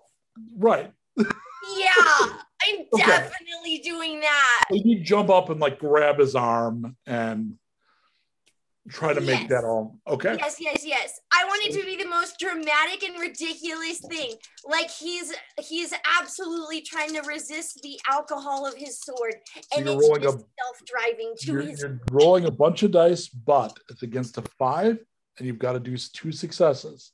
If you get 2 successes, you have to do 3 scores. You have to score an exceptional success. If you do, you get to do exactly what you wanted. That's the cinematic rule. Well, you better start my movie, Alfred Hitchcock, because the birds are coming in. 1-6. Also. Okay, so 2 other hits, and then one. What is this? 1-6. Oh, I don't win. You come within 1 score of pulling it off. So I'm going to say that you get the sword into him. He turns it off because it doesn't kill him. So you wounded him, and he reaches out to grab you. And he literally does the big angel grabbing you by the throat. You know, we've seen this in Underworld and half a dozen other movies, like holding you up. And he's got a big gaping wound that you've caused. So I'm saying you're kick, right?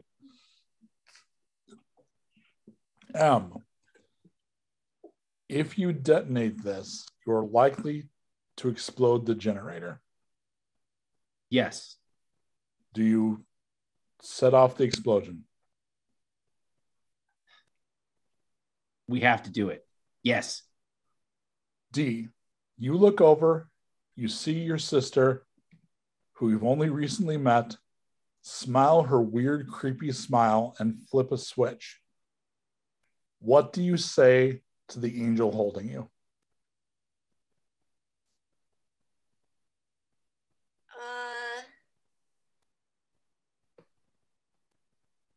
What is that thing called when you just like you go up? Shrug. No, when you get like when you just like whoop, up to heaven. Ascend. No, it's like it's not banishment, but like it's like an instantaneous thing. It's like scary. Oh, you mean like the creepy Christian YA Yeah. Revelations. The rapture. uplifted. Yes, thank you. Yeah, that's We it. got, it Thank took the you. whole group in about 5 minutes, but we got there. That's right. We got to rapture. That's what we were looking for. That So we was look for it. rapture. Listen, there is a succinct way to do this. I only have a couple words. They are clearly my last. So No, it's fine. I just look at him and smile and say, enjoy your rapture. Nice. Meanwhile, we're going to cut to Goldwater. Goldwater, I need you to make 6 shoot rolls against a 4. 6 in a row, please.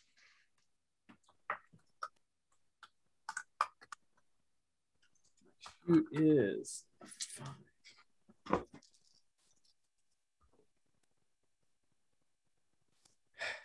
Okay, the first one is a 3, and 6s only explode on damage, right?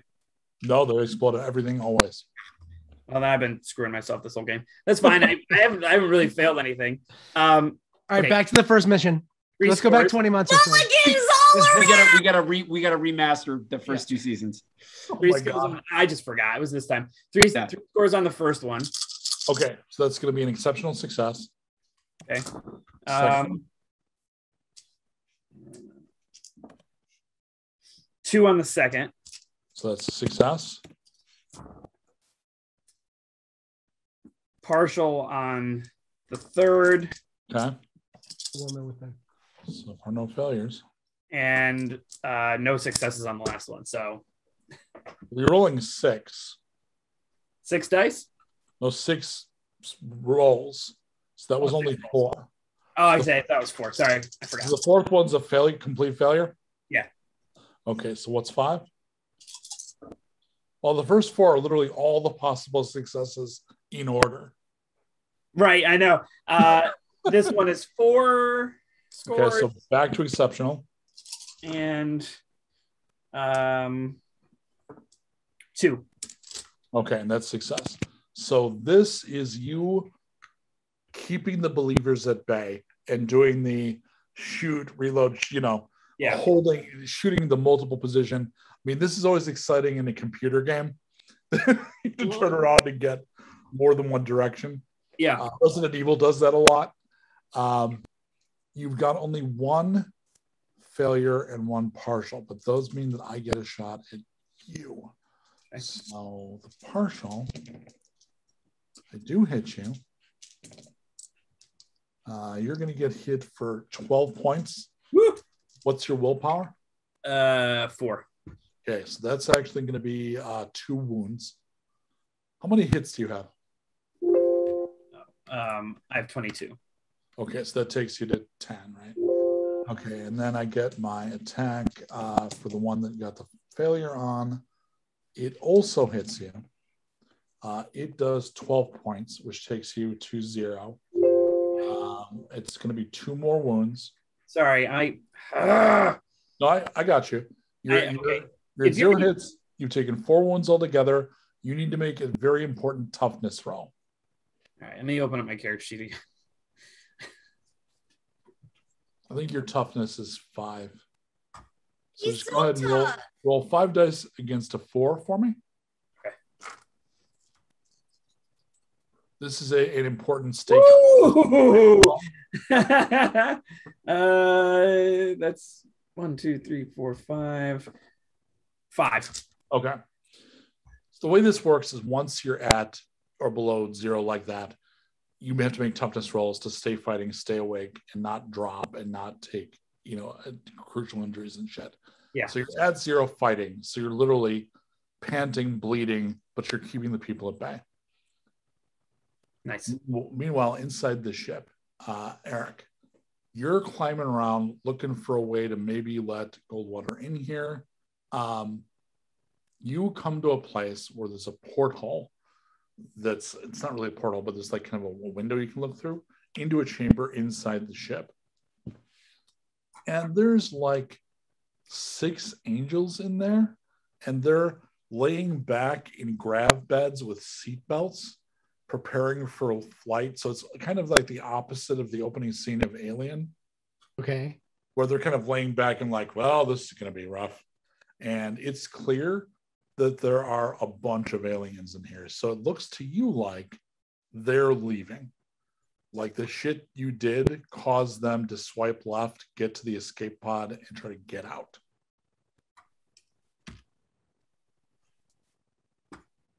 What can I see that's combustible? Well, you can't go through that panel, but you can. So you want to be in the Jeffries tube thing, looking for something that might cause damage. Yeah. Give me 4 dice against a 4.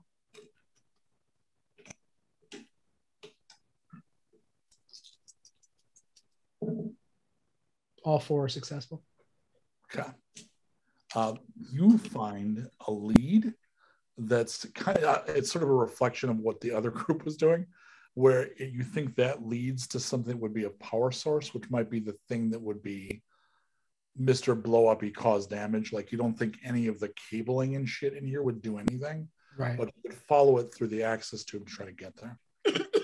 Okay, I'm going to follow it. Okay. So at this point, Goldwater, the ship rumbles again. And instead of there being exhaust at the bottom that would just Rocky Horror Picture Show your ass, it sparks all over the surface. And then little bolts of kind of static, it's not really lightning, kind of shoot out to the support structure around it. It becomes very charged and lifts up. As it does that, make a willpower save against a 5, please. Okay.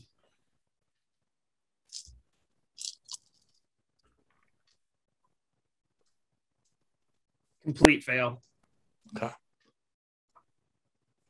You see the ceiling, the roof of the building open, and so it's almost like the Frost building. Like we hope there's an alien laser in there. Yeah. So it does this, and the ship lifts up and away, and you feel yourself falling back, and you see as the ship containing your friend rises up and out of Dallas, and you pass out. Meanwhile, in the ship, you follow the lead up, and on the way, you see a window going out, and you get to the shot of the city pulling away, and you see the cathedral explode. So there is an explosion, and it's kind of a plasma blue, and it annihilates the Cathedral of the Angels. It is a crater. Does that stop you, or do you continue? No, that just makes me want to go more. Okay. And I recognize that my leg is starting to hurt. So do you curse at all, or do we just see shots of you wincing as you're crawling through the tube? I just kind of laugh and say, "Thank you, Jesus." And so I think the shot as you're crawling, we'd see your cross like fall out and like just be hanging there. And we get that shot where we could see it very clearly and the significance. Yeah. And you come into the connection to the generator, which is a mirror to the one in the cathedral, because it's the same technology. You don't know that, but for the players in the audience, like, well, that's clearly what it is, right? So it's pretty clear to you, the big hovering crystal thing with all the leads is the thing making the power. Okay. I have a revolver or like a pistol. Yeah. How big is it? It is about the size of the torso of a football player. All right, I'm going to empty my pistol. Okay.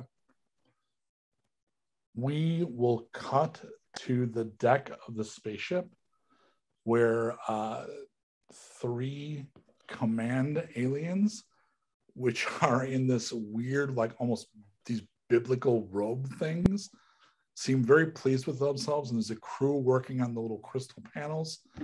And they seem content that they have escaped and are going to be able to go home. And as they're about to congratulate themselves, there is a sudden flash of blue light. And back to Torg and Nevad. Torg. Torg is doing the taking care of Torg business. Right. Torg, the two of you with the 2 Knights of Torg are right at the edge of Dallas. 2 things happen. 1, you see a spaceship come up out of the city and start floating up overhead. Like moments after that, there is a huge explosion in the city. And you see blue light, like a plasma explosion. And then almost like an echo, the spaceship explodes. Wow. Oh. Does that mean Torg and fam win? I guess I don't know what just happened. It seems like that spacecraft exploded. Well, spacecraft is Angel, right? So Angel go boom. I think so. Yes. Angel just go boom. Yes, that's good. But a half an hour later, you're making your way into Dallas and you encounter Grendel. Ah, yes. Grendel and his army, what's left of it, are jubilant. Everyone's already a little drunk.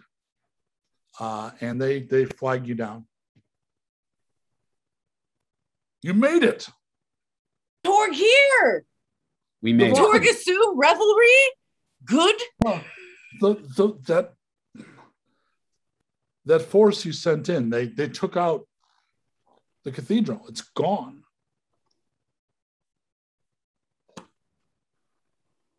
That must have been the explosion we saw. Oh, come over here. He drives you over, and there's like a little medical vehicle, and in the back is Goldwater, and he's bandaged up and not looking great, but he is alive. Gold buddy, Torg, so happy to see Goldwater. Okay, I'll recover. That okay. You and Nevad can recover together. Nevad a little broken too.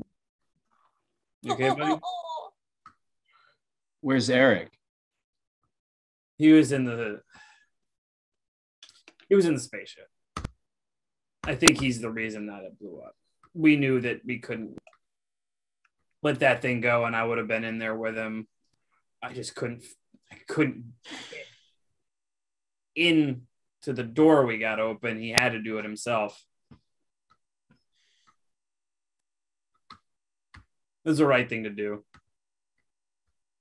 One of Grendel's, I forget what her name is, but his right-hand woman comes in, sorry to disturb you, sir, and hands him a rifle, which he passes to you, Goldwater. It has a ring around it. It actually has a wedding ring on it. It's a very distinctive rifle. We found this near you. We thought you might want it. Yes, I need to be the caretaker of that. It's my Friend's wife. All right. Well, would you like a drink? We're celebrating. Yes, I think I would. And he passes you a flask.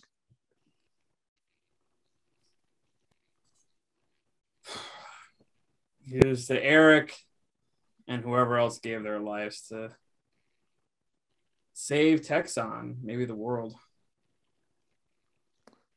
So the Battle of Dallas was won. Dallas was freed of angelic control, which then resulted in a series of wars by the warlords. But no more did they have to worry about the dominion of otherworldly beings. And the humans and the new humans of the world could begin the long climb back to dominion of their own planet. It would later be said of this by Goldwater that it was a good day, but a hard day. All right. And that is the end of chapter 2 and the end of the road for most of these characters. It may well be that Navad will have to retire. Like, magic has become very difficult for him, not impossible, but he did so much by saving Bastion and redirecting the Skyfire. Well, now he's just going to get into magic tricks and practical magic. Close-up magic. It's Close-up magic. Card magic. Covered churros without fear. Sponge balls. Well, and ironically, I think you end up kind of where Gordon was, right? Because like being resident to Bastion and kind of being the mage there is like, that's within your ability. But yeah, it sounds like the posters would be different. Yeah. And there's an implication, which I hope is not a problem for Barrett, that there's another bit of destiny waiting for Delano. There is someone special out there for Delano, a German woman. Apparently, a woman who speaks German. All right. I thought that's what I was picking up on. So thank you to everybody who has been watching. It's been great to have you along for this. Some of these characters may come back, in a few months. We have yet to decide. There may be a chapter 3, but we're not sure. But this particular part of this story and this part of Texan is come to an end, and certainly what happened here will affect. I've actually got a tabletop game running, and this will affect the world. It will affect fiction going forward. So that's certainly an impact. Bastion exists in the world. Chaz defends the place. It is a relative mage who can turn a head into a skull. Chaz! And thanks to Mike and Shannon for inviting me to write the crazy game and bring everybody together. All righty. So kick it back to you, right, Shannon? Yeah, I believe that's right. Hey, we want to thank everybody who has been watching us for the past year and change. That was the season finale for season 2. As Mike said, we're going to take a bit of an indefinite hiatus. We're not sure when and in what fashion we are going to be back exactly. But stay tuned. There'll be stuff coming up. We would like to, extend our thanks, of course, to all of the cast and crew: Mike, Barrett, Jen, Danielle, Jessica, Caden, Hannah, everybody for being involved. Mike Nystul for writing the game and putting it together. Colt, our technical director. Sabrina, our chronicler, and everybody who's helped us out with the moderation. We really appreciate it, and we thank you for being along for the ride. Until there is further news, we will see you in the wasteland.